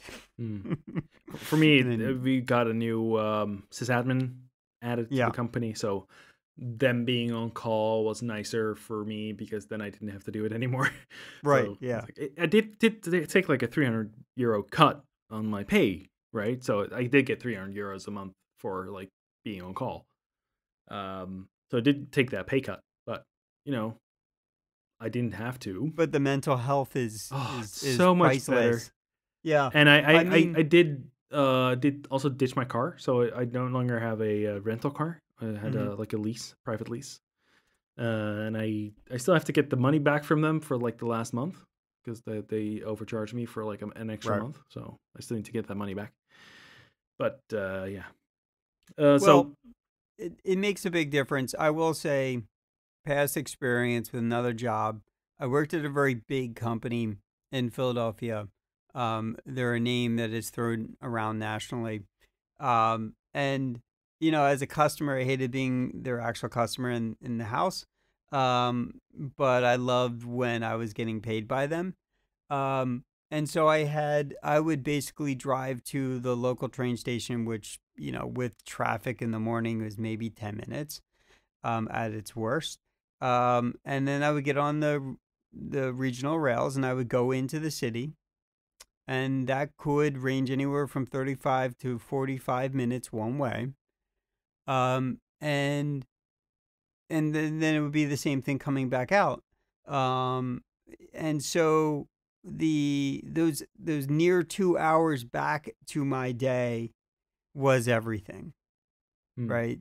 And so it's just amazing how you don't think much about it, but all the little small external things will change your decision making and your frame of mind and all of it. So I don't Yeah. feel stuck anymore. So I feel unstuck to all these ideas and these things that I just need to start kind of redoing my workspace. I got to start doing that. Okay, I'm in a unique position right now where I could afford to do that. And before I would just hold on to all those pennies because I felt stuck and I didn't know what was going to happen and the So uncertainty now and you're that just having a cleaning phase or a right. reorganization phase. Mm-hmm. And Hmm. so I had some thoughts about what I would might do down here for the studio, but I did some of those iterations where I consolidated already. And so now there's a bunch of stuff where maybe this corner just becomes more of an organized gear rack for me. I get some shelves right here, and then I organize like, quick bin for that cable, where it's just sort of on a shelf on a rack that you can't see that's in the basement here that's just on a pile. The XLR Hmm. cable is on a pile with the other XLR cables. They're also mixed on with some of these mounts, like and so I can organize that. So I will use this space more effectively when I get to the moment where I have the bandwidth, like energy and human bandwidth to like work on it. Yeah. But I don't feel like I will eventually work on it in the next 10 years. Like I feel unlocked now Yeah. because of You all that actually state of change. you actually So think about it. yeah, Well, when I redid the makerspace room, I did reorganize everything so I have bins with like stuff in it. Like I now I actually have I can make use of that space, right? Because it's all in bins and it's not yeah. on the floor or like in Well, stacks. one of the things that I did inside the when I redid wiring and stuff, and I put all the mic arms and stuff in the studio, and obviously no one's here really utilizing it anymore, but I made sort of the spaces minimal. What would end up happening is over time, people would be fidgeting with things while we were doing the podcast, and then all kinds of little reorganizing the headphone cables and mismanage, and then I'm going to take that one's person's. I like their headphones better, and then they would just mess up and make a messy space here. And so I wired it and locked everything down. I cable managed it. I did it on the back side of it, which I can is exposed to me, but not to the people who are sitting in the chairs. And I built everything in such a manner that made it difficult for them to make a messy environment. And Hmm. then obviously over years, less and less people are in the room. And now with lockdown, everyone's on Skype. And I feel like it's going to permanently stay that way for a long while. Um, What I don't I wish there was like a tool for you to do recording like on location, like if you have a good microphone or something, like doing podcast recordings, but like having both like a centralized, like a merged recording of like the actual podcast, and actually have like the individual like sound booth level oh, sound, I got right? what Like you're you can saying. Yeah. that you can like So, sync up and have everything like so there proper are before you actually start working radio on it. solutions for that. There are some professional things. The group that does .NET Rocks, or you might know them as also in the past, long ago past of Mondays. Yeah. Carl and I'm blanking Richard. Hmm. Like they've written software for themselves. They've experimented with. I mean, they basically IT pros. Carl Hmm. definitely likes to fiddle. So he's written stuff like that where they were using their own little like homebrew solution where people are like, oh, run this software and they'll go on the thing, but then they find like a professional version of it, and because they have income on that stuff, they'll buy that stuff or they'll pay for that stuff. So there are some pro solutions. There are not free solutions. Yeah. The I don't know where they're at anymore, but live stream used to make, and they made some pretty expensive, impressive hardware. But they also had some pretty good solutions like that where you could run, even if you're just using a web browser plugin or something on your phone or whatever, you could do that stuff where those streams were coming back into a central feed, Yeah. and you were getting their audio and everything, and as independent. Part of the ATM Mini Pro ISO that just came out, literally released as of like Friday, available for pre-order now. It will allow you to take all four of those feeds, including all their audio and everything, and record each of those independently. Like I can record every channel here discreetly Mm. on the board, same kind of thing. And so you could take one of those things and feed it in from a laptop, let's say, or I know you're talking more of a run some software that streams directly to a thing that you both are. And so there's NDI from NewTek. Though I don't know if that works over the internet, but that definitely works inside network gear. It's mostly for like setting up the timing so you know which person has like and like having a good microphone and being able to Hmm. capture the quality of the microphone and not having to deal with like Skype quality crap, right? But Right, but Skype is also Skype is fine. It's just it's not great for like editing right, because all the waveform is really fucked up by the time you get to it. right, yep, because of the compression. And Mm-hmm. we record sort of separately, and Mm-hmm. then you merge the files. And yes, there's some artifacts in there, but I hear that. I even hear that in some really well done professional shows. I've heard that before. People have the same problem; they just don't handle it as well. Well, And like if you look at, for example, Tested right now, they're doing their weekly podcast. They're yeah, doing it over Zoom. Um, right? You can hear like they're it's not great, right? but There's they're not doing like super professional. They always yeah, but sat like in a room with what each other, but right, and what we recorded are it. doing is not also not very professional, but like No, at least I'm trying. Right?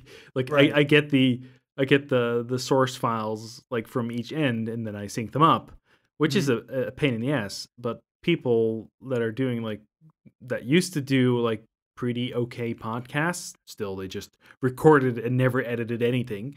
But Right. like well also because it's a video podcast, it's also a it's harder to edit. But like the even like just pure audio podcasts, they're like you can still hear the uh like the thing that Reply All is doing is it's pretty good because they I think they're doing recording on their end on each end. They're not Hmm. actually physically together, but they still record each end.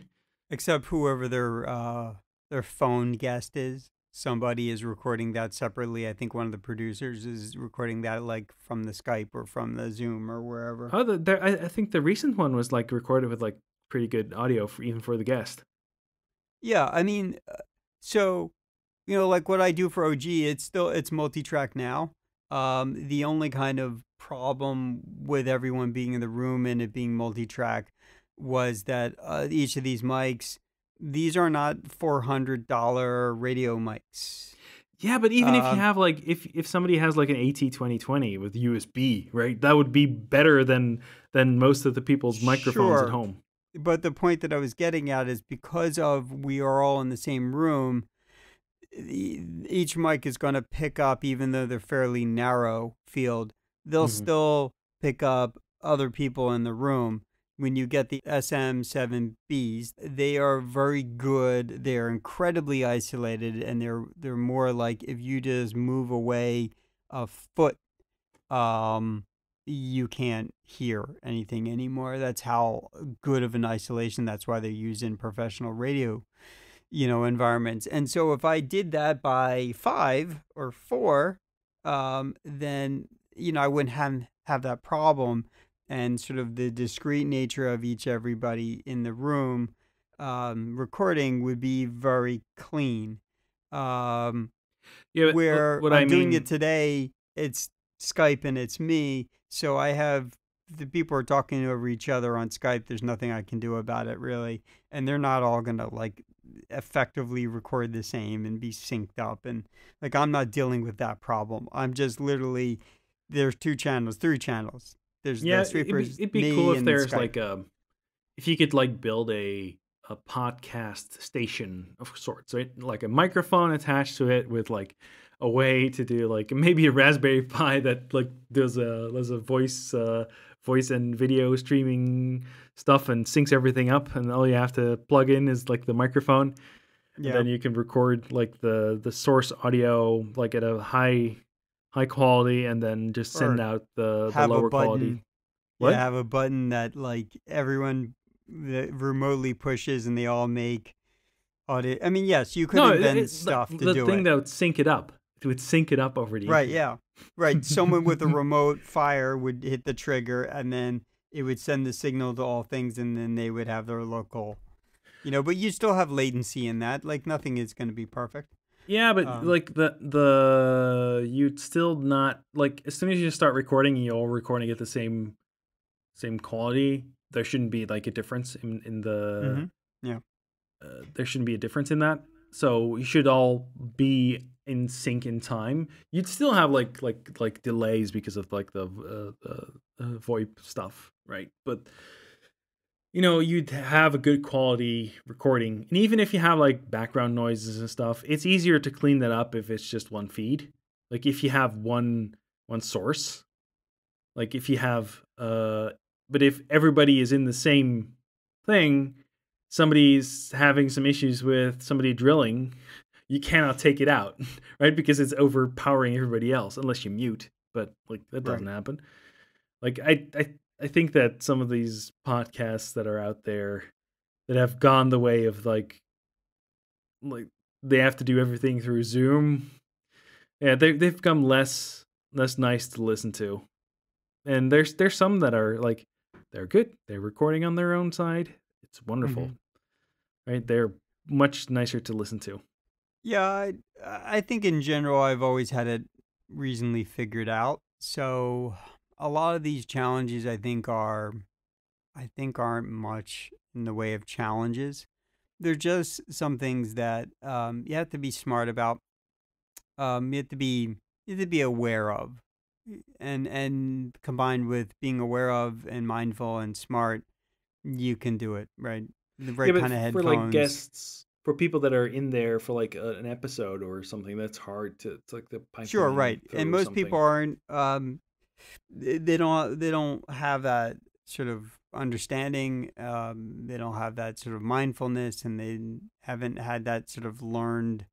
I did this 100 times skill, right? They don't have that experience. So yes, you're right. There definitely are people who do this and they make money doing it. And I think towards like again the Carl and Richard, where they literally will send somebody a laptop Yeah. or a box.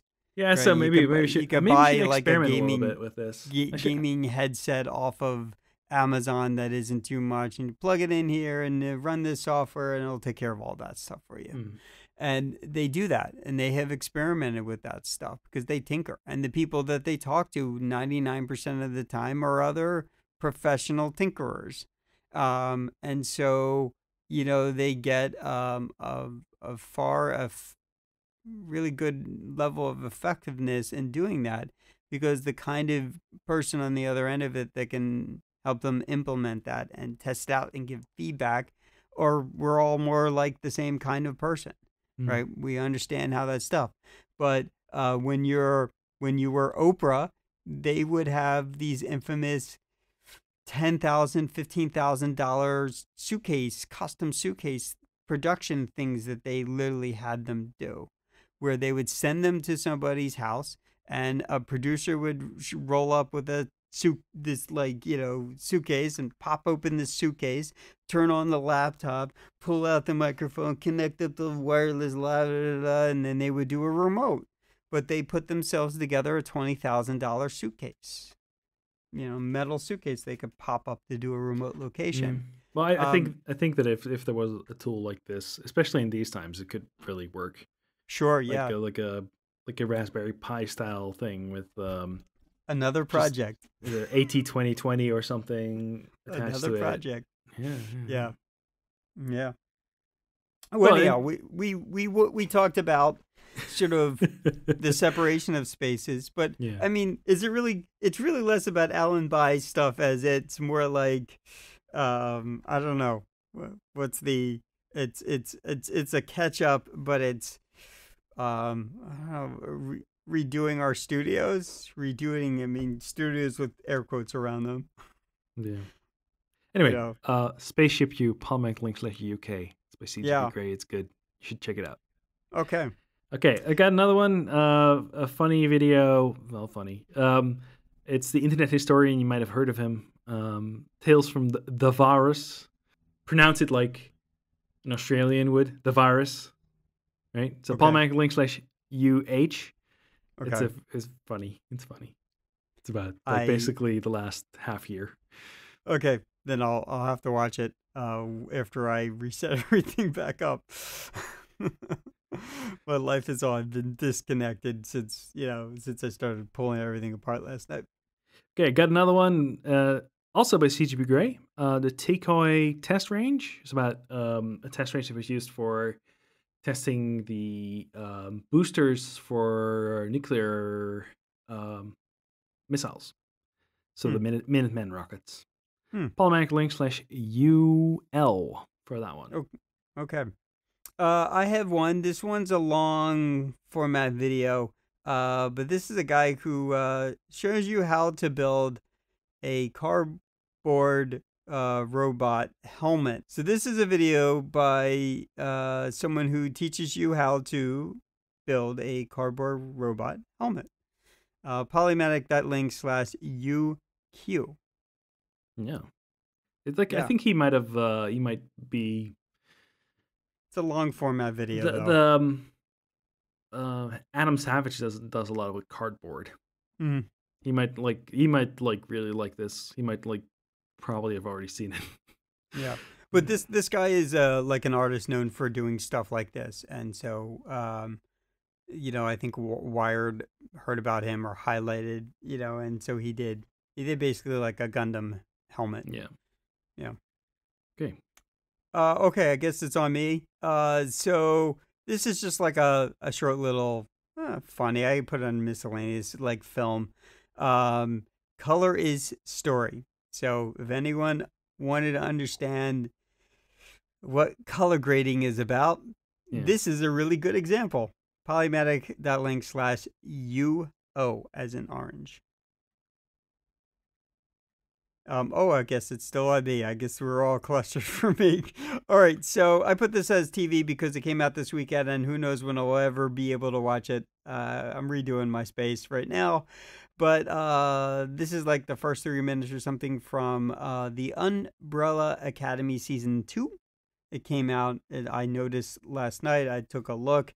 It's all out, all 10 episodes, so about nearly 10 hours worth of I stuff. haven't actually seen season 1 of this.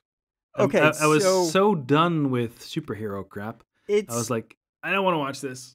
it's I don't know, it's one of those things where I was like maybe desperate for something and I was seeking and then I watched it, then I marathoned all of it.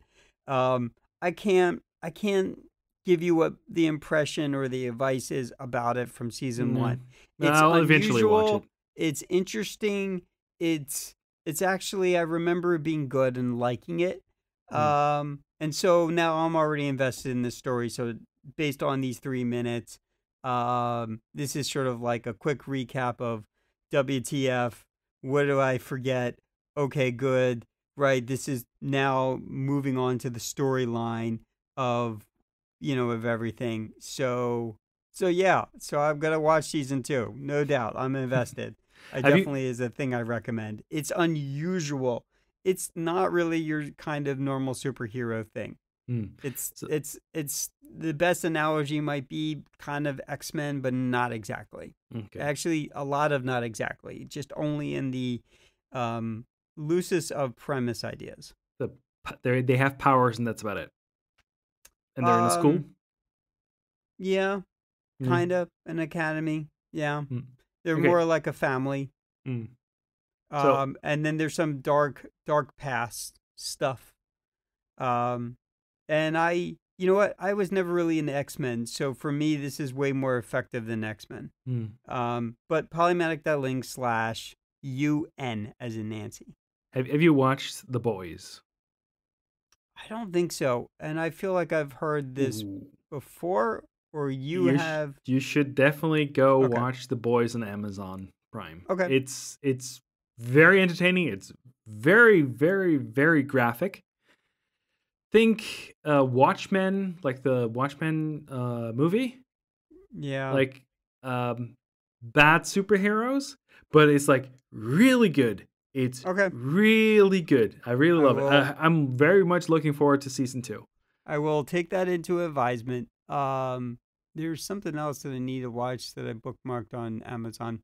I'll eventually get to it. This The weekend, though, Vast it's of gonna. Night, perhaps.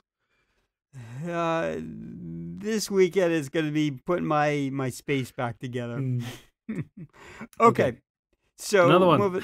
moving on again because it's just the way we organize these things. So this is a short film. And short being I was a little like I'm not sure about this at first, and then I just kept watching it, and then I was invested in seeing how it was going to end up.